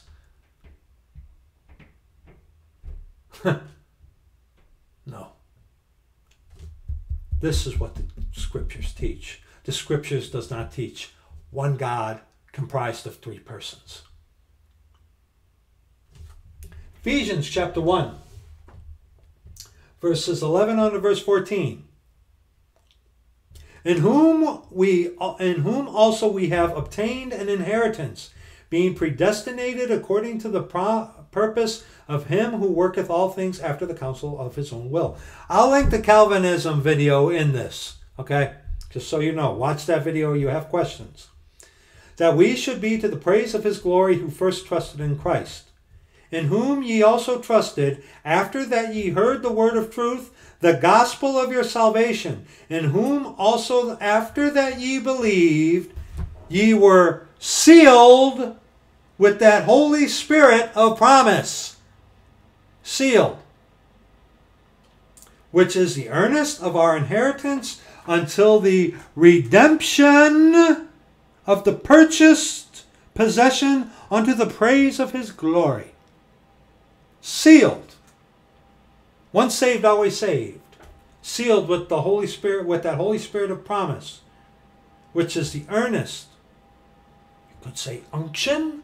Oh. Which is the earnest of our inheritance until the redemption, the catching away of the body of Christ before the time of Jacob's trouble, of the purchased possession unto the praise of his glory. Sealed. In this dispensation. See, under the law, this seal of the Holy Ghost was not there. It was not there. It was in type, signified by circumcision. But see, circumcision under the law was not a guarantee that the Holy Ghost would be in you permanently, as it is today if you come to him on his terms, broken and contrite, and in fear of the Lord, call upon the name of the Lord, and if the Lord will, he saves you. And he will make you a new creature. But see, we're sealed with the Holy Spirit, that Holy Spirit of promise. Okay? Okay? Now go to 2 Corinthians chapter 3. 2 Corinthians chapter 3. 2 Corinthians chapter 3, verses 12 on to verse 18. Seeing then that we have such hope, we use great plainness of speech, and not as Moses, which put a veil over his face, that the children of Israel could not steadfastly look to the end of that which is abolished. But their minds were blinded. For until this day remaineth the same veil untaken away in the reading of the Old Testament, which veil is done away in Christ. But even unto this day, when Moses is read, the veil is upon their heart. Nevertheless, when it, the heart, shall turn to the Lord, the veil shall be taken away. Spirit of truth will guide you into all truth. Sanctify them, John 17:17. Sanctify them through thy truth. Thy word is truth. He has magnified his word above all his name. How do you learn the name of the Lord? Through the scriptures, the authorized version. And the Spirit of truth, he will lead you, guide you into all truth. Now, verse 17. Now, the Lord is that Spirit. And where the Spirit of the Lord is, there is liberty. liberty. Where the Spirit of the Lord is, there is liberty. But we all, with open face beholding as in a glass the glory of the Lord, are changed into the same image from glory, glory of man, to glory, the glory of the Lord, even as by the Spirit of the Lord. Going from one glory, the glory of man, unto the glory of our Lord. Even as by the Spirit of the Lord. I will not leave you comfortless. I will come to you. Why are we looking at this, Brad? 1 Thessalonians chapter 5. 1 Thessalonians chapter 5.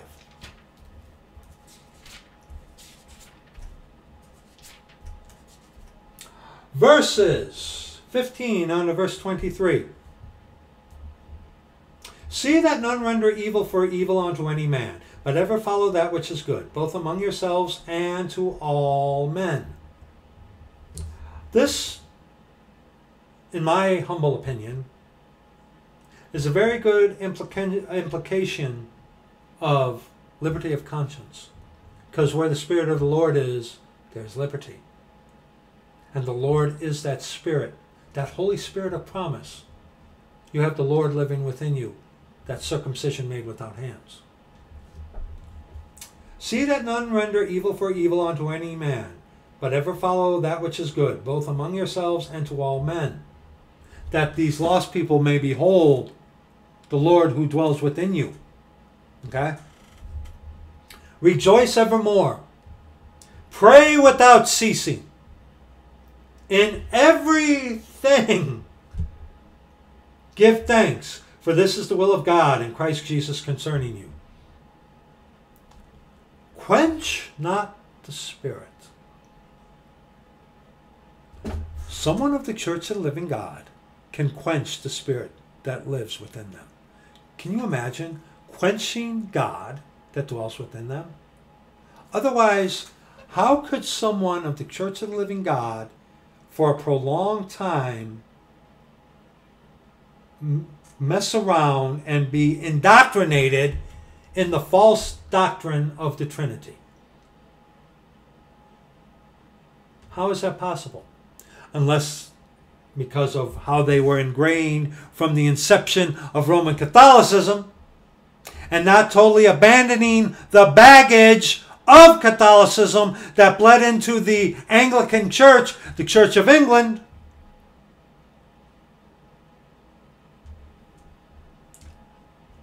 I believe that we will see in heaven many of those of the Church of the Living God who on this issue of the Trinity and Godhead did just that, verse 19.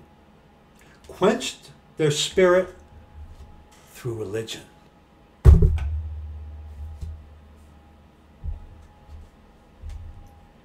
Despise not prophesying. Prove all things. Hold fast that which is good. Abstain from all appearance of evil. And the very God of peace sanctify you wholly. And I pray God, pay attention, your whole spirit and soul and body be preserved blameless unto the coming of our Lord Jesus Christ. You have a spirit, a soul, and a body. God has a spirit, a soul, and a body. We are made in the image of God. There is no Trinity. That is satanic. There is no Trinity.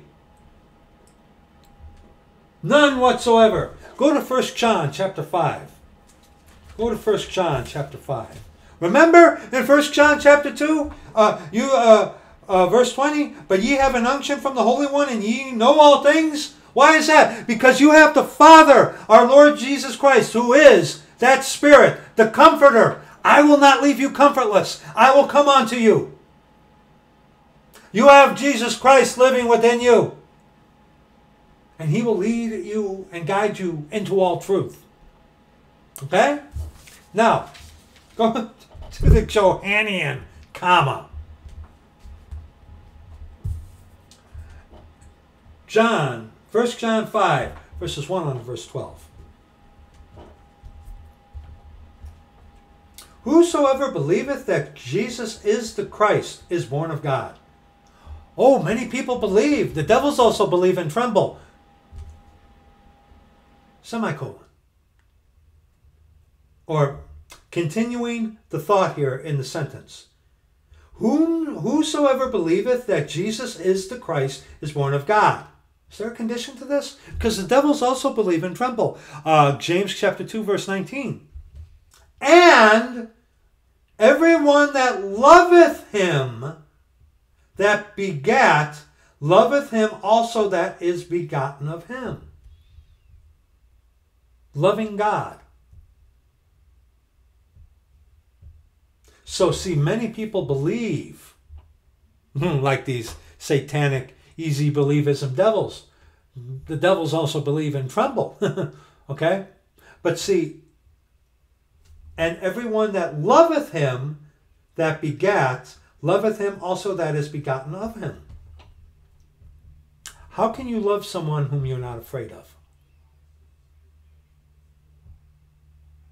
How can you love someone whom you have no fear of? How can you love God if you're not afraid of him? And see, the devils also believe, but they have no fear of God. Oh, they're good. Yeah, they tremble. Absolutely. Absolutely. It says they believe and tremble. But see, wisdom. What is wisdom? The fear of the Lord. That is wisdom. And to depart from evil is understanding. So the fear of God is wisdom. And the fear of God is going to make you depart from evil. To be a separatist and a nonconformist. Not allowing baggage of Rome in. By this we know that we love the children of God when we love God and keep his commandments. For this is the love of God, that we keep his commandments, and his commandments are not grievous unto us. God does not save you so that you can live by the dictates of your own conscience or whatever. No. He's given us a standard to live by. Okay? And there are many commandments for us today of the Church of the Living God to live by. Absolutely. See, the Christians and the easy believism devils, they want you to live by your own conscience, void of Scripture. Of course, the Christians want you to read a Bible, not the Scriptures. Okay? There are many commandments for us. We don't keep them to be saved or stay saved. We already looked. Okay? When you come to the Lord on his terms, broken and contrite, and in fear of the Lord, call upon the name of the Lord, and he save you and make you a new creature. Okay? You are sealed until the day of redemption. The Lord lives within you. You are once saved, always saved. You can't get messed up because why? You can quench the Spirit. And God can hand you over to kill you or to correct you. Hopefully to be corrected. Okay? But people can quench the Spirit. Absolutely they can. Absolutely they can. But see, for this is the love of God, that we keep his commandments, and his commandments are not grievous. Are not grievous. Excuse me, grievous. There's no I in grievous. So, it's not a bad thing. It's not a hard thing for you as the Church of the Living God to live your life according to this. But where's the problem come in? Oh, through religion? Through Catholicism? Through the flesh, the skin suit? Which Satan is all about? For whatsoever, note that it doesn't say whomsoever. For whatsoever is born of God overcometh the world. And this is the victory that overcometh the world, even our faith. Who is he that overcometh? Who is he that overcometh the world? but he that believeth that Jesus is the Son of God. This is he that came by water and blood, even Jesus Christ, not by water only, but by water and blood. And it is the Spirit that beareth witness, because the Spirit is truth. And this is a verse that people like to come to say that you need to be dunked in water in order to be saved, which is Catholic. Okay? Which is Catholic. The Pentecostals, Acts 2:38 is shut up. No, that's not the gospel. Okay? What is this talking about? Because even Catholics will say it's water and blood. You need to be baptized in order to be saved. Remember, Catholicism is works salvation without any assurance of salvation. Okay? But let's continue. For there are three that bear record in heaven: the Father,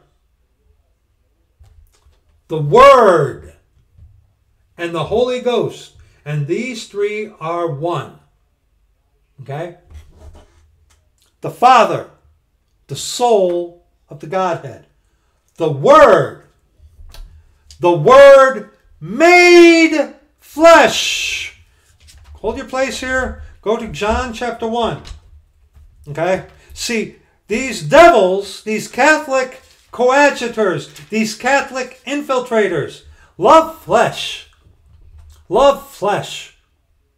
And when you refer to the flesh of Jesus Christ, the flesh as a skin suit. Oh, you're calling Jesus a skin suit. That's why. Oh, shut up, you wicked Catholic devil. No. John chapter 1, verse 14. The Word was made flesh. The flesh profiteth nothing. The flesh profiteth nothing. Sin has been relegated to the skin suit. Sin has been relegated to the sin suit. The sin suit. Yeah, flesh is basically the sin suit. Put that one on for size there, buddy boy. Yeah. Sin has been relegated to the skin suit, to the flesh. Okay? And the Word was made flesh and dwelt among us. And we beheld his glory. The glory as the only begotten of the Father, full of grace and truth. Go back to 1 John chapter 5. For there are three that bear record in heaven: the Father, which is the soul of the Godhead; the Word, which was made flesh; and the Holy Ghost, which is the Spirit. And these three are one. These three are one. The flesh profiteth nothing. It's the blood that cleanseth away our sins. Okay? The flesh profits nothing. Okay? You read Romans chapter 8, verses 1 under verse 4. Paul clearly, in conjunction to what our Lord said, the flesh is meaningless. It profiteth nothing. The flesh itself doesn't save you. The flesh itself doesn't sanctify you. Someone defending that is a Catholic. Every single time they're a Catholic. Because that's what Catholics are. They magnify their little skin suit thing. The cookie. They magnify it. That's why they get offended when you got someone referring to the flesh that is sinful as a skin suit. Talked about that at length in many other videos, so don't need to bother with it. But let's continue. And there are three that bear witness in earth: the Spirit and the water and the blood. And these three agree in one. What does this mean? The Holy Ghost overshadowed Mary, and she was with child by the Holy Ghost. Okay? Our Lord Jesus Christ, God our Father, God manifest in the flesh. Jesus Christ is come in the flesh. Okay? The Holy Ghost overshadowed Mary, and Mary was with child by the Holy Ghost. Jesus was born. Water. Blood. The atonement of our sins. When the spear pierced the side of our Lord Jesus Christ, what came out? Water and blood. So, when it says here, and there are three that bear witness in earth, the Spirit, which overshadowed Mary, and the water, God was manifest in the flesh. God was made of woman. You know, the flesh was made of woman. Okay? Not God was made of woman, excuse me. Beg your pardon. That's Catholic. No. Forgive me for saying that. That was a misspeak. But the flesh, okay? The Word was made flesh. Okay? Okay? What is that in 1 Timothy? 1 Timothy chapter 2, I believe that is. Go there. 1 Timothy chapter 2.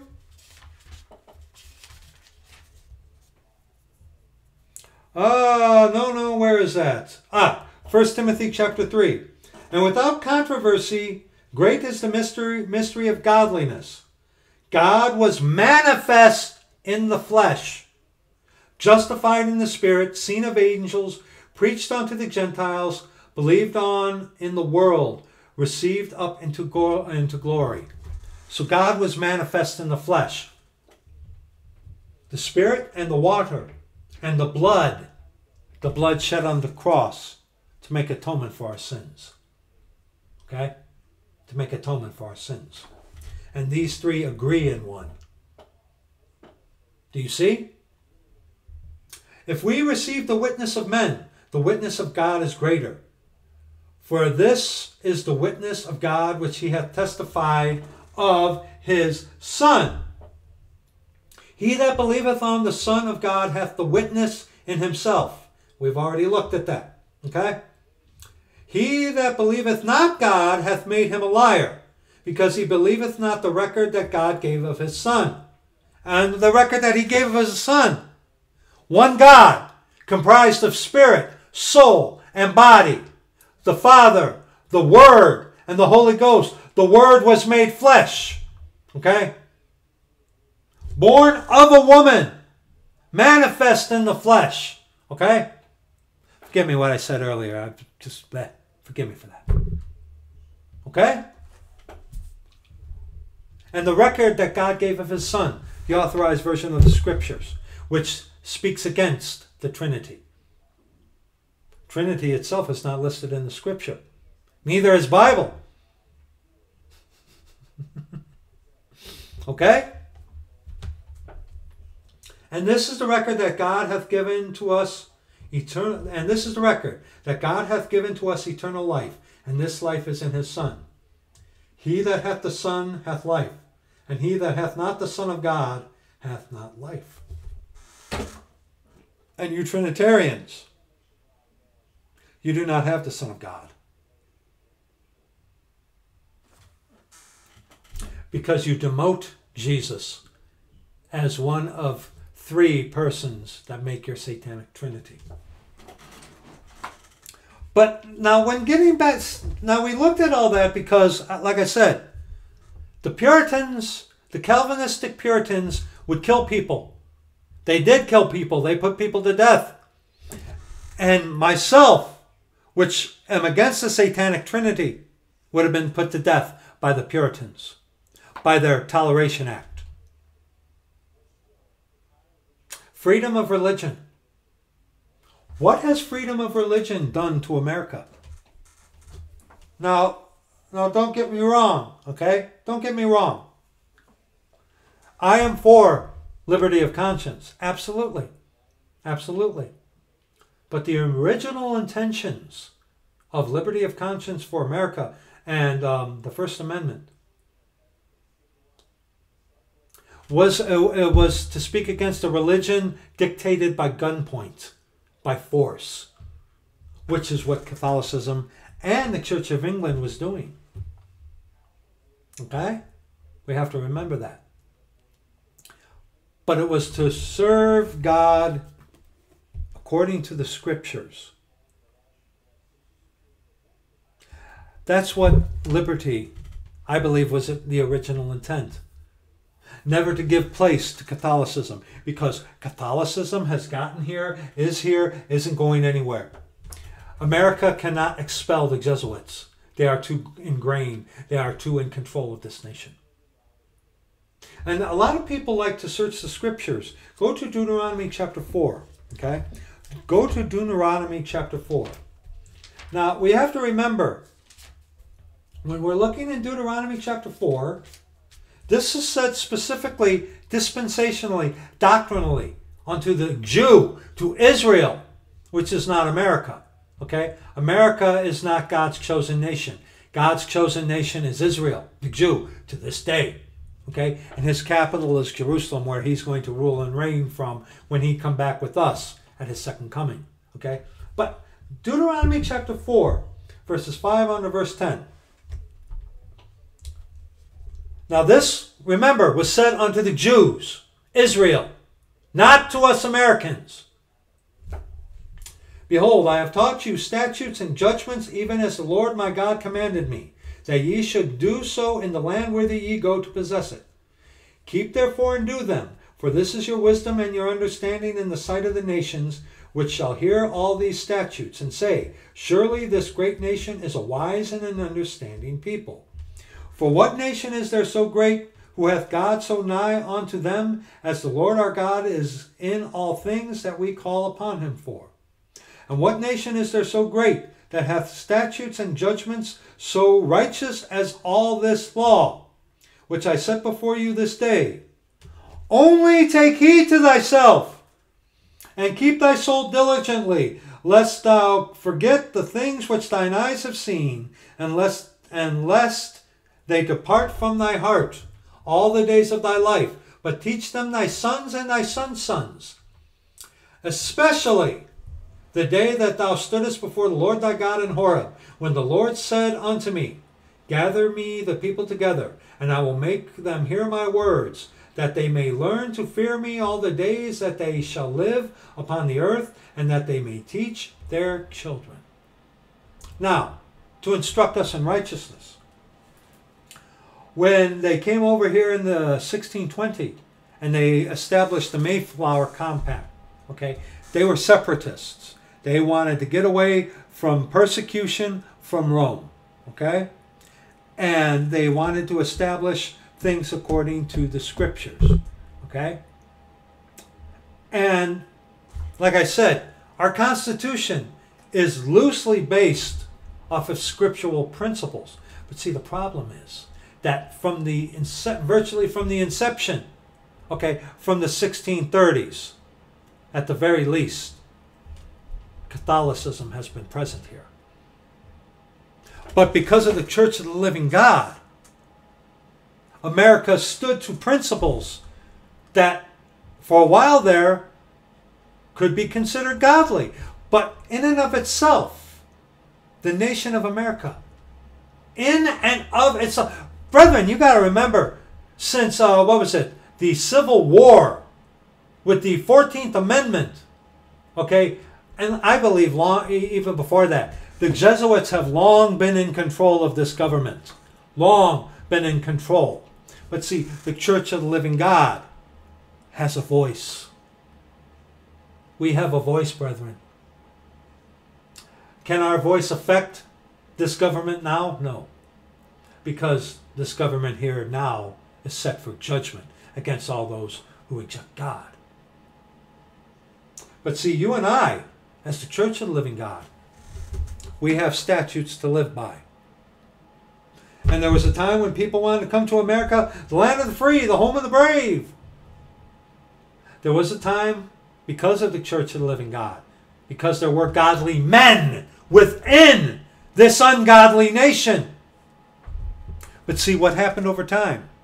Roe versus Wade. Prayer taken out of schools. The Jesuits were underlying. Catholicism was in America all this time, just waiting for the perfect moment to arise and strike. Hence, while men of God have been in America, I do not believe at all that America was ever truly a godly nation. Ever. I don't believe it. There were men of God that dictated things onto the government that the government followed, yes. But in and of itself, was America ever a godly nation? I don't believe so. I don't believe so. Now, jumping a little in Deuteronomy chapter 4, let's look at verses 15 on to verse 20. Take ye therefore good heed unto yourselves, for ye saw no manner of similitude on the day that the Lord spake unto you in Horeb out of the midst of the fire. Lest ye corrupt yourselves and make you a graven image, the similitude of any figure, the likeness of male or female, the likeness of any beast that is on the earth, the likeness of any winged fowl that flieth in the air, the likeness of anything that creepeth on the ground, the likeness of any fish that is in the waters beneath the earth. Notice in a lot of the medical things here in America, you see Nehushtan, the snake around the cross, or around the pole. Yeah, that's a Masonic thing. Worshipping of Nehushtan, the serpent in the wilderness that Moses held up. When you see medical establishments, you know, with that weird snake symbol, that's what that's symbolizing, okay? Okay?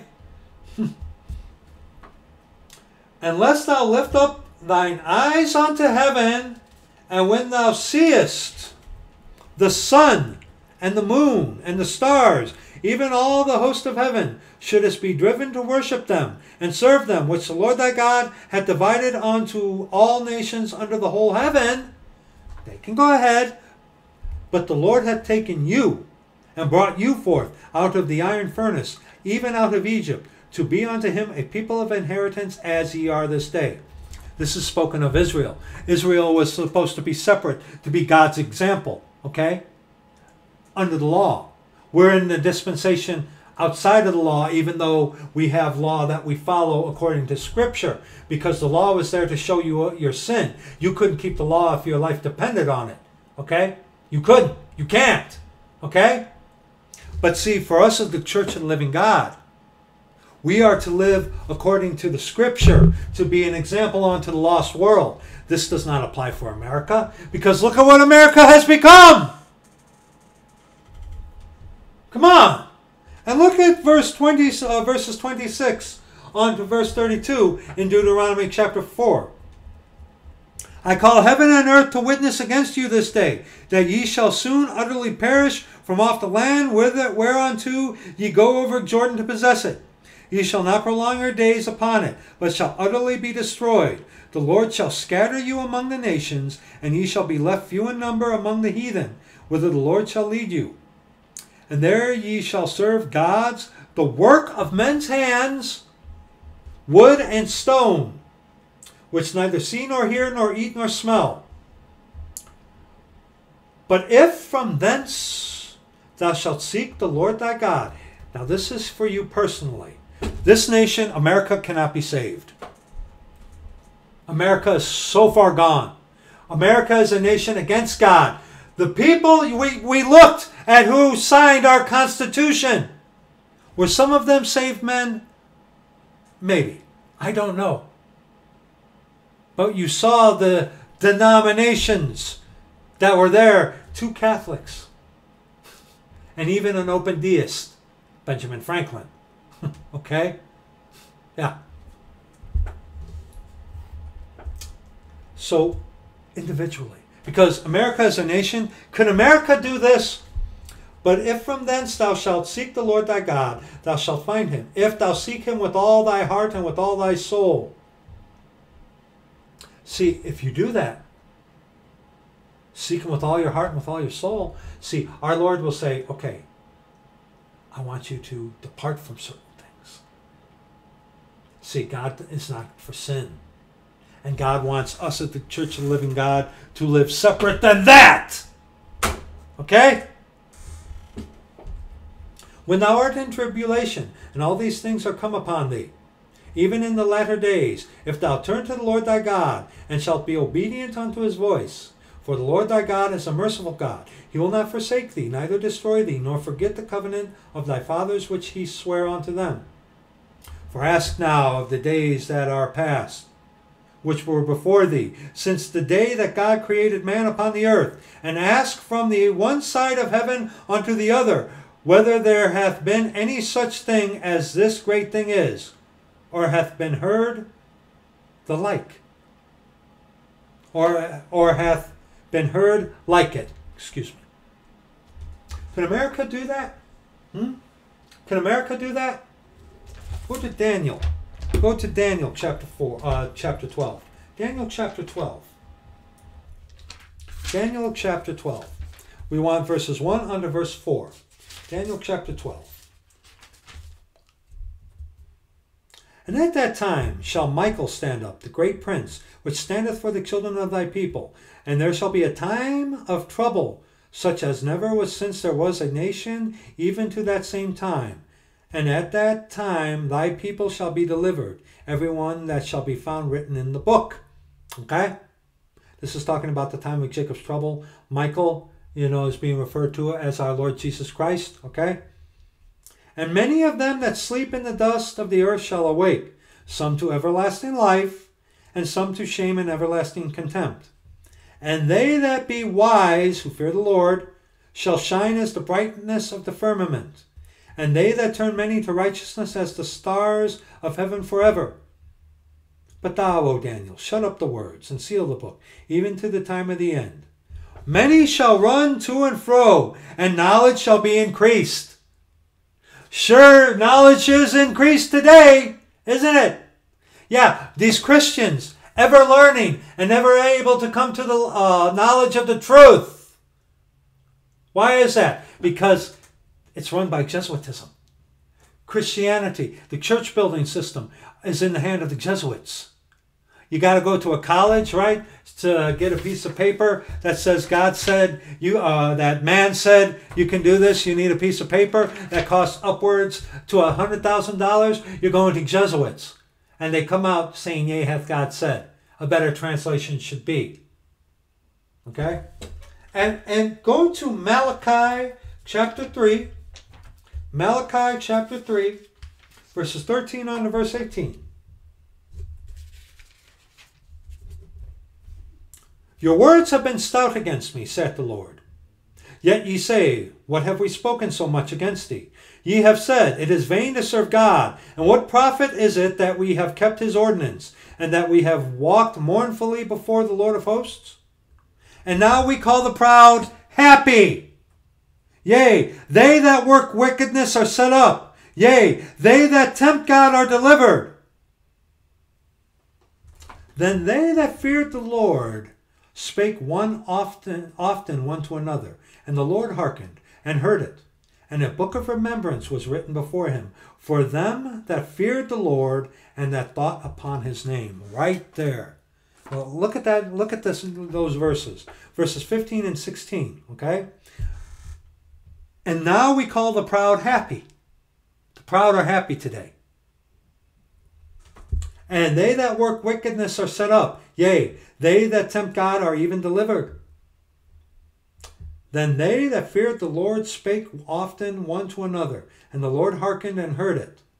And a book of remembrance was written before him for them that feared the Lord and that thought upon his name. See, this is talking about how there can be those who are wicked outside, but those who fear the Lord, who thought upon his name, the Lord hears. So this tells us what?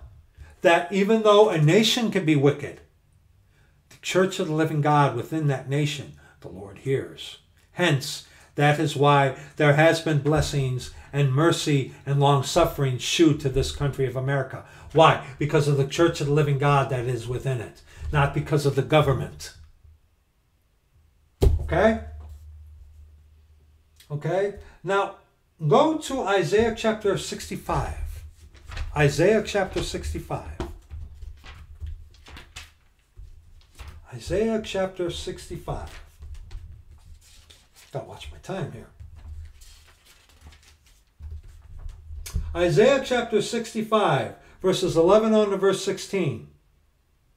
But ye are they that forsake the Lord, that forget my holy mountain, that prepare a table for that troop, and that furnish the drink offering unto that number. Therefore will I number you to the sword, and ye shall all bow down to the slaughter. Because when I called, ye did not answer. When I spake, ye did not hear, but did evil before mine eyes, and did choose that wherein I delighted not. like giving Catholicism the liberty to preach her poisonous doctrines here in America. And this guy talking about expelling the Jesuits. Yet our very First Amendment allows license for Jesuitism to flourish here in America. Therefore, thus saith the Lord God, behold, my servants shall eat, but ye shall be hungry. Behold, my servants shall drink, but ye shall be thirsty. Behold, my servants shall rejoice, but ye shall be ashamed. Behold, my servants shall sing for joy of heart, but ye shall cry for sorrow of heart, and shall howl for vexation of spirit. And ye shall leave your name for a curse unto my chosen. For the Lord God shall slay thee, and call his servants by another name. The Church of the Living God, not Christians. That he who blesseth himself in the earth shall bless himself in the God of truth. And he that sweareth in the earth shall swear by the God of truth, because the former troubles are forgotten, and because they are hid from mine eyes. See here a distinction between those who want to serve the devil, the world, and those who fear the Lord. There's a distinction. Genesis chapter 18. Genesis chapter 18. Genesis chapter 18. Verses 23 on to verse 33, the close of the chapter. And Abraham drew near and said, wilt thou also destroy the righteous with the wicked? Peradventure, there be 50 righteous within the city. Wilt thou also destroy and not spare the place for the 50 righteous that are therein? That be far from thee to do after this manner, to slay the righteous with the wicked, and that the righteous should be as the wicked. That be far from thee. Shall not the judge of all the earth do right? And the Lord said, if I find in Sodom 50 righteous within the city, then I will spare all the place for their sakes. And Abraham answered and said, behold now, I have taken upon me to speak unto the Lord, which am but dust and ashes. Peradventure there shall lack 5 of the 50 righteous. Wilt thou destroy all the city for lack of 5? And he said, if I find there 40 and 5, I will not destroy it. And he spake unto him yet again, and said, peradventure there shall be 40 found there. And he said, I will not do it for 40's sake. And he said unto him, oh, let not the Lord be angry, and I will speak. Peradventure there shall 30 be found there. And he said, I will not do it if I find 30 there. And he said, behold now, I have taken upon me to speak unto the Lord. Peradventure there shall be 20 found there. And he said, I will not destroy it for 20's sake. And he said, oh, let not the Lord be angry, and I will speak yet but this once. Peradventure 10 shall be found there. And he said, I will not destroy it for 10's sake. And the Lord went his way, as soon as he had left communing with Abraham. And Abraham returned to his place, onto his place. Abraham acting as intercessor. Ultimately because he knew Lot was there. And the Lord kind of figured eventually Abraham would whittle him down to just Lot. But the point is, someone who is of God interceding because of someone, Lot, who was a just man, according to Scripture, Abraham pleading for the just that was in an ungodly nation. What does this mean? Exodus chapter 11. Exodus chapter 11.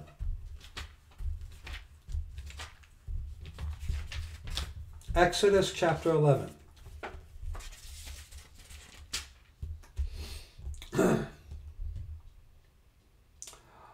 Verse 7. But against the children of Israel shall not a dog move his tongue, against man or beast, that ye may know how that the Lord doth put a difference between the Egyptians, those of the world, and Israel. That's what this means. A difference between those of the world and those who are of God. So see, also too, 2 Thessalonians chapter 2. Let's let the scripture answer this. 2 Thessalonians chapter 2. See, you guys want the New World Order? You guys want new stuff coming in? Pray the Lord redeem his purchased possession. Then all you devil Jesuit coadjutors, you can have this place. But 2 Thessalonians chapter 2, verses 5 on to verse 12. Remember ye not that when I was yet with you, I told you these things? And now ye know that what withholdeth, that he might be revealed in his time. For the mystery of iniquity doth already work. Only he who now letteth will let until he be taken out of the way. He is the church of the living God, the body of Christ. Until he be taken out of the way. God is omnipotent, omnipresent, omniscient. He knows everything. He's everywhere. He's not going to go anywhere. The he that is being talked about is the church of the living God, his body, the body of Christ, being redeemed before the time of Jacob's trouble, being caught up. Okay? He who now letteth will let until he be taken out of the way. The church of the living God is keeping in America. The church of the living God is that which is withholding utter destruction upon this nation. And destruction will come. The economy is going to collapse, but the utter devastation and destruction of America, will not the God of all the world, will not the judge of all the earth do right? Is he going to firebomb America with his body in it? I don't think so. Until we be taken out of the way. So see, we looked at this. Why?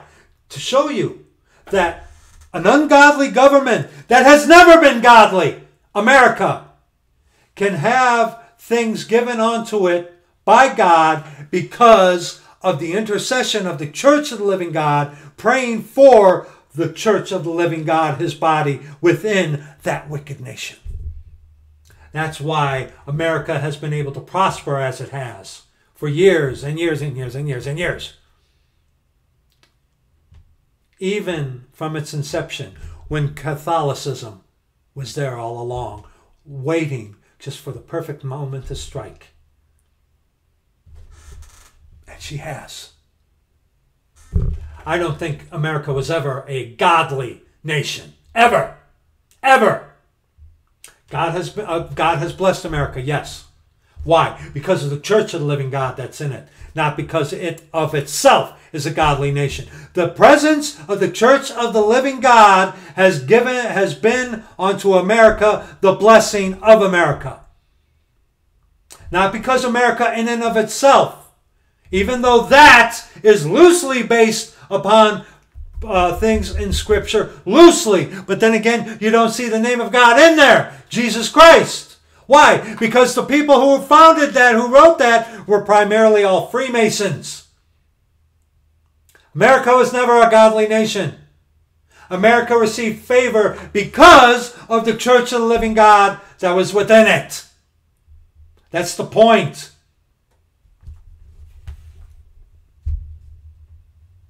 Okay, now verse 8. Now after we are taken up, and then shall that wicked be revealed, that man of sin, the son of perdition, whom the Lord shall consume with the spirit of his mouth, and shall destroy with the brightness of his coming, even him whose coming is after the working of Satan, with all power and signs and lying wonders, and with all deceivableness of unrighteousness, and them that perish, because they received not the love of the truth, that they might be saved. And for this cause, God shall send them strong delusion, that they should believe a lie, that they all might be damned who believed not the truth, but had pleasure in unrighteousness. God shall send them strong delusion. Just believe and you're saved.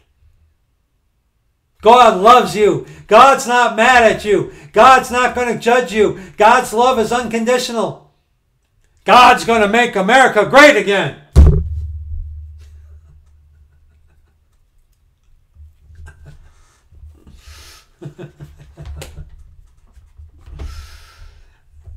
You know, I see these people who keep talking about America can come back. America can come back. You guys need to get your head out from betwixt your buttocks. Trying to pray for God, to deliver America or to make America a godly nation. America never was a godly nation. Never! But we as the Church of the Living God ask for God's mercy because we don't know who He's going to save today, who is in this country. Isaiah chapter 66, verses 1 on to verse 5. Thus saith the Lord, the heaven is my throne, and the earth is my footstool. Where is the house that ye build unto me, and where is the place of my rest? For all those things hath mine hand made, and all those things have been, saith the Lord. But to this man will I look, even to him that is poor and of a contrite spirit, and trembleth at my word. There were those back in earlier times here in America, like Thanksgiving, who did tremble at the word of God. And Thanksgiving was to be a day of fasting and prayer, not of gluttony and Romish sports entertainment. Okay? Yes, because of the Church of the Living God in America, the Church of the Living God was able to, through the mercies and grace of God, influence things in this country. But over time, Romanism, Jesuitism has prevailed. And so many that claim to be of us were not of us, and they have backslid. How can you backslide from something you're not a part of? But they were made manifest that they were not of us, giving themselves over to Catholicism, to the rule of this nation, which is a Jesuit nation. America is a Jesuit nation. You people need to understand this. America is not coming back.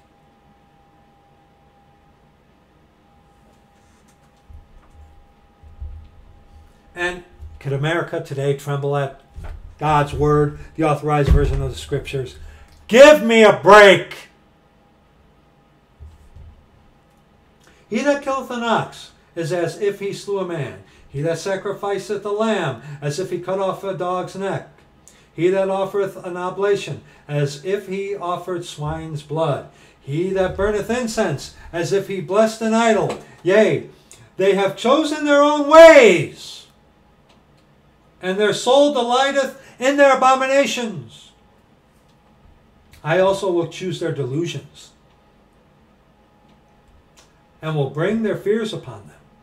Because when I called, none did answer. When I spake, they did not hear.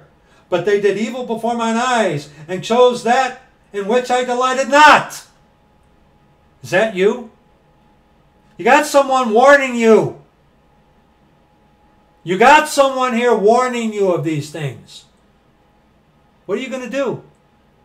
You're going to continue in what God hates and justify it through religion? Hear the word of the Lord, ye that tremble at his word. Your brethren that hated you, that cast you out for my name's sake, said the Lord, said, let the Lord be glorified, but he shall appear to your joy, and they shall be ashamed. There comes a time when they which kill you think they do God service. Look at that verse. Hear the word of the Lord, ye that tremble at his word. Do you tremble at the words of Scripture? I do. Your brethren that hated you, only in name, these Christians, that cast you out for my name's sake, said, let the Lord be glorified. Yeah? But he shall appear to your joy, and they shall be ashamed. Jeremiah chapter 2. Jeremiah chapter 2. Verses 11 on to verse 13. Hath a nation changed their gods, which are yet no gods, but my people have changed their glory for that which doth not profit. Again, this is specifically talking about Israel, the Jew, the Hebrew. Instruction in righteousness. But my people have changed their glory for that which doth not profit. We of the Church of the Living God, we haven't done that. But this nation sure has. Do these Christians. Be astonished, O ye heavens, at this, and be horribly afraid. Be ye very desolate, saith the Lord. For my people have committed two evils. They have forsaken me, the fountain of living waters, and hewed them out cisterns, broken cisterns that can hold no water. They have forsaken our Lord Jesus Christ long ago. This nation, even in pretense, has forsaken the Lord Jesus Christ. And America has made itself its own gods, given to them by Catholicism.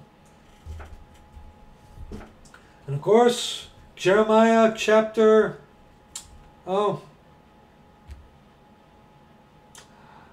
in chapter 2, verses 17.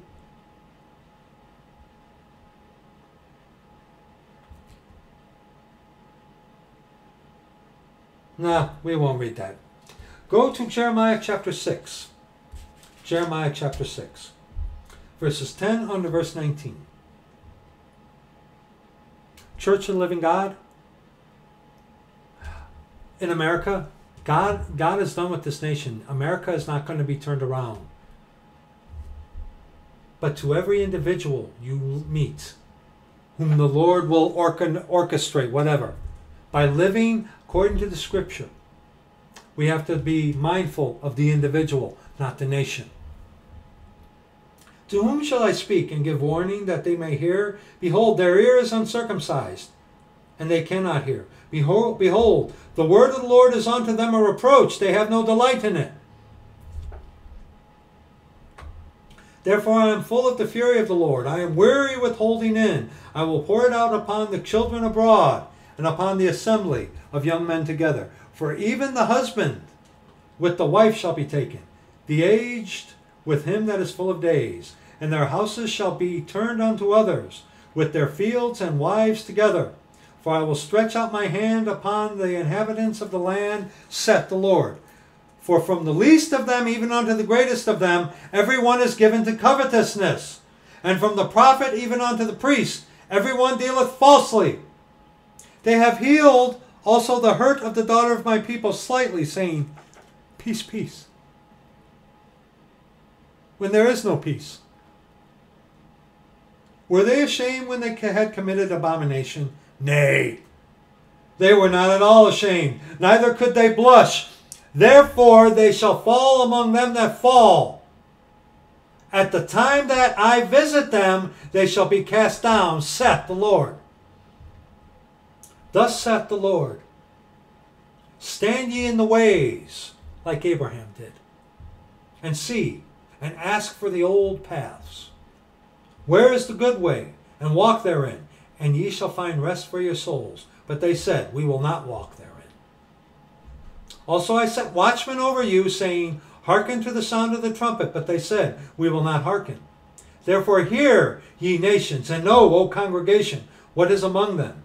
Hear, O earth, behold, I will bring evil upon this people, even the fruit of their thoughts, because they have not hearkened unto my words, nor to my law, but rejected it.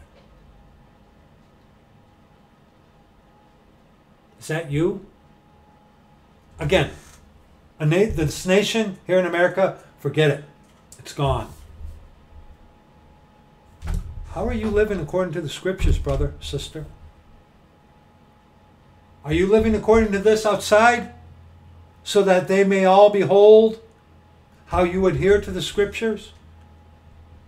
Are you being a testimony unto the lost?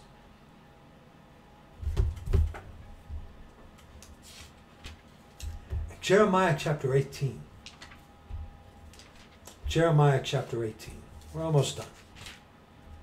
Jeremiah chapter 18, verses 13 on to verse 17. Therefore thus saith the Lord, ask ye now among the heathen, who hath heard such things?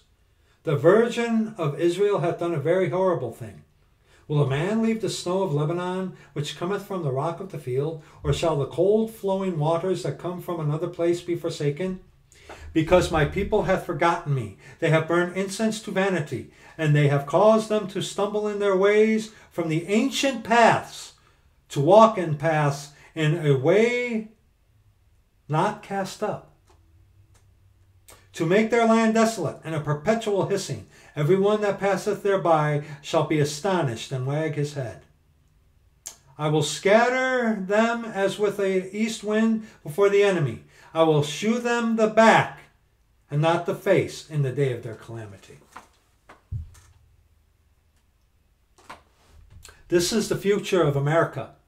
Even though in context, doctrinally and dispensationally, this is talking about Israel.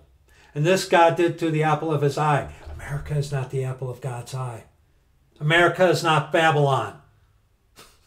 America is not God's nation. America is the Jesuits' nation. Okay? And look at verse 18. What happens to those of us who speak, especially nowadays, with censorship? Then said they, verse 18 in Jeremiah 18, then said they, come and let us devise devices against Jeremiah. For the law shall not perish from the priest, nor counsel from the wise, nor the word from the prophet. Come, and let us smite him with the tongue, and let us not give heed to any of his words. With those devils out there who do whispering campaigns and attack those of the Church of the Living God who preach the truth of the Scriptures. You know, if you really do believe that there's coming a time of great prosperity in America, you're nuts. You are insane. You're crazy. America's done. But see, what we got to do here, go to Psalm 108. Psalm 108. Psalm 108.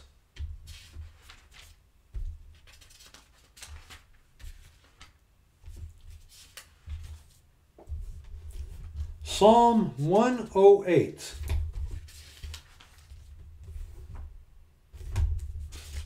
Come on, fingers, work with me. There we go. Psalm 108. God, my heart is fixed. I will sing and give praise, even with my glory. Awake, psaltery and harp. I myself will awake early. I will praise thee, O Lord, among the people.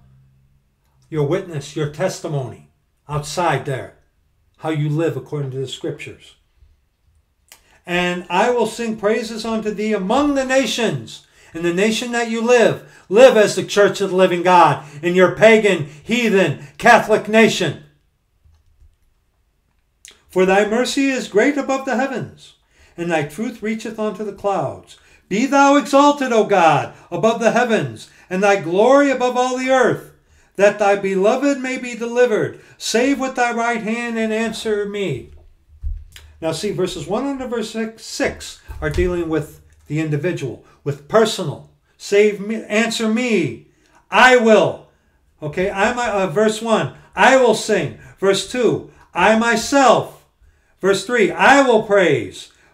I will sing praises. I will praise thee. I will sing praises. For thy mercy is truth. For thy mercy is great above the heavens, and thy truth reacheth unto the clouds. Okay, verse 6. And answer me. See, verses 1 on to verse 6 deal with the individual within a nation. Verses 7 on to verse 13, God has spoken in his holiness. I will rejoice. I will divide Shechem and mete out the valley of Succoth. Gilead is mine. Manasseh is mine. Ephraim also is the strength of mine head. Judah is my lawgiver. Moab is my washpot. Over Edom will I cast out my shoe. Over Philistia will I triumph. Who will bring me into the strong city? Who will lead me into a dome? So, someone who is of the Church of the Living God, as has happened aforetime in America, the Church of the Living God can influence an ungodly nation run by Catholics. Yes. Yes. Because God will honor those of his body in that pagan nation. Wilt not thou, O God, who hast cast us off, and wilt not thou, O God, go forth with our hosts? Give us help from trouble, for vain is the help of man. All the while they are saying peace and safety, and there is no peace. Through God we shall do valiantly, for he it is that shall tread down our enemies.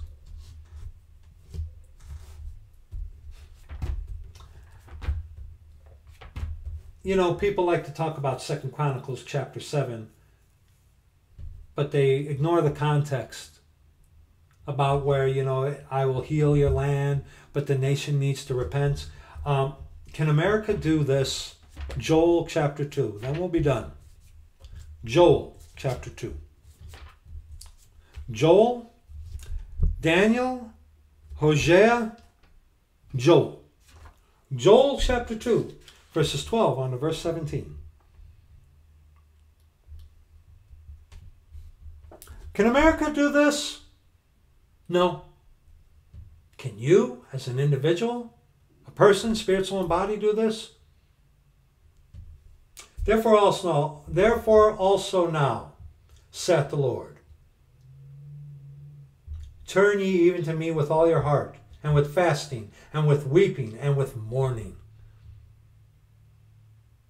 America as a whole cannot do this, but you can. And rend your heart and not your garment, and turn unto the Lord your God, for he is gracious and merciful, slow to anger, and of great kindness, and repenteth him of the evil. Who knoweth if he will return and repent, and leave a blessing behind him, even a meat offering and a drink offering unto the Lord your God? See, rend your heart and not your garment. Converted from the inside, being broken of your self-righteousness, contrite over the sin that you have committed against God. It's your fault that he was crucified. And in fear of the Lord that he can send you to hell righteously. Call upon his name. Call upon the name of the Lord, and may he save you and make you a new creature. You can do this. America can't. Blow the trumpet in Zion. Sanctify a fast. Call a solemn assembly. Gather the people. Sanctify the congregation. Assemble the elders. Gather the children and those that suck the breasts. Let the bridegroom go forth of his chamber, and the bride out of her closet. Let the priests, the ministers of the Lord, weep between the porch and the altar, and let them say, spare thy people, O Lord, and give not thine heritage to reproach, that the heathen should rule over them. Wherefore should they say among the people, where is their God? Verse 17. These Christians in these church buildings, can they do this? No, they're busy talking to you about how God loves you unconditionally, that you're saved by you just believing, that you shouldn't judge Catholics, that you shouldn't judge, period.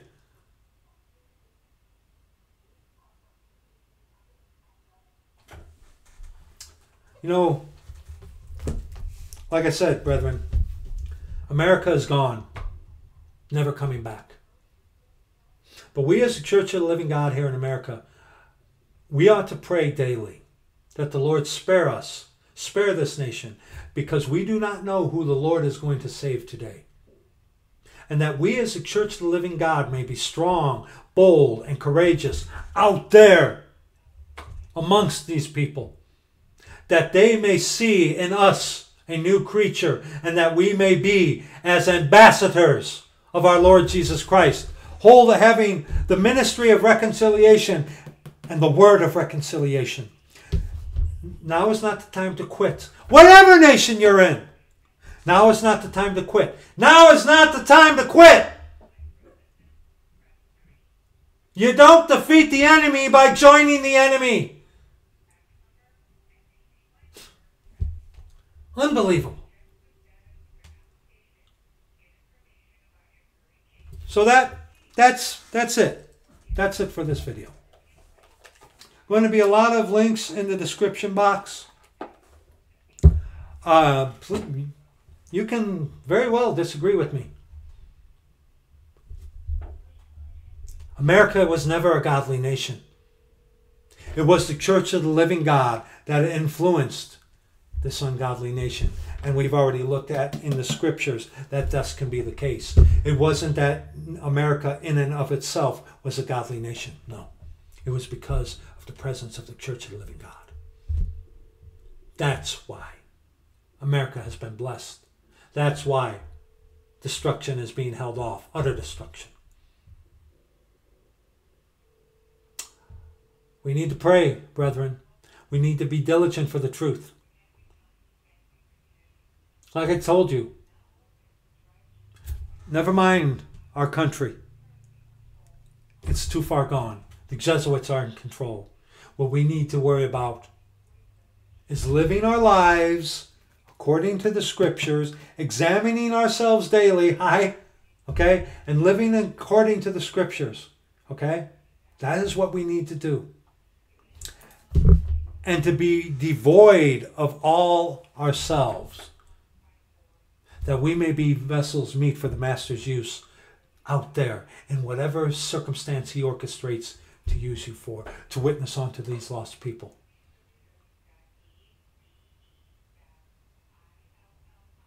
Because winter is coming. Getting out isn't going to be as easy, at least for us.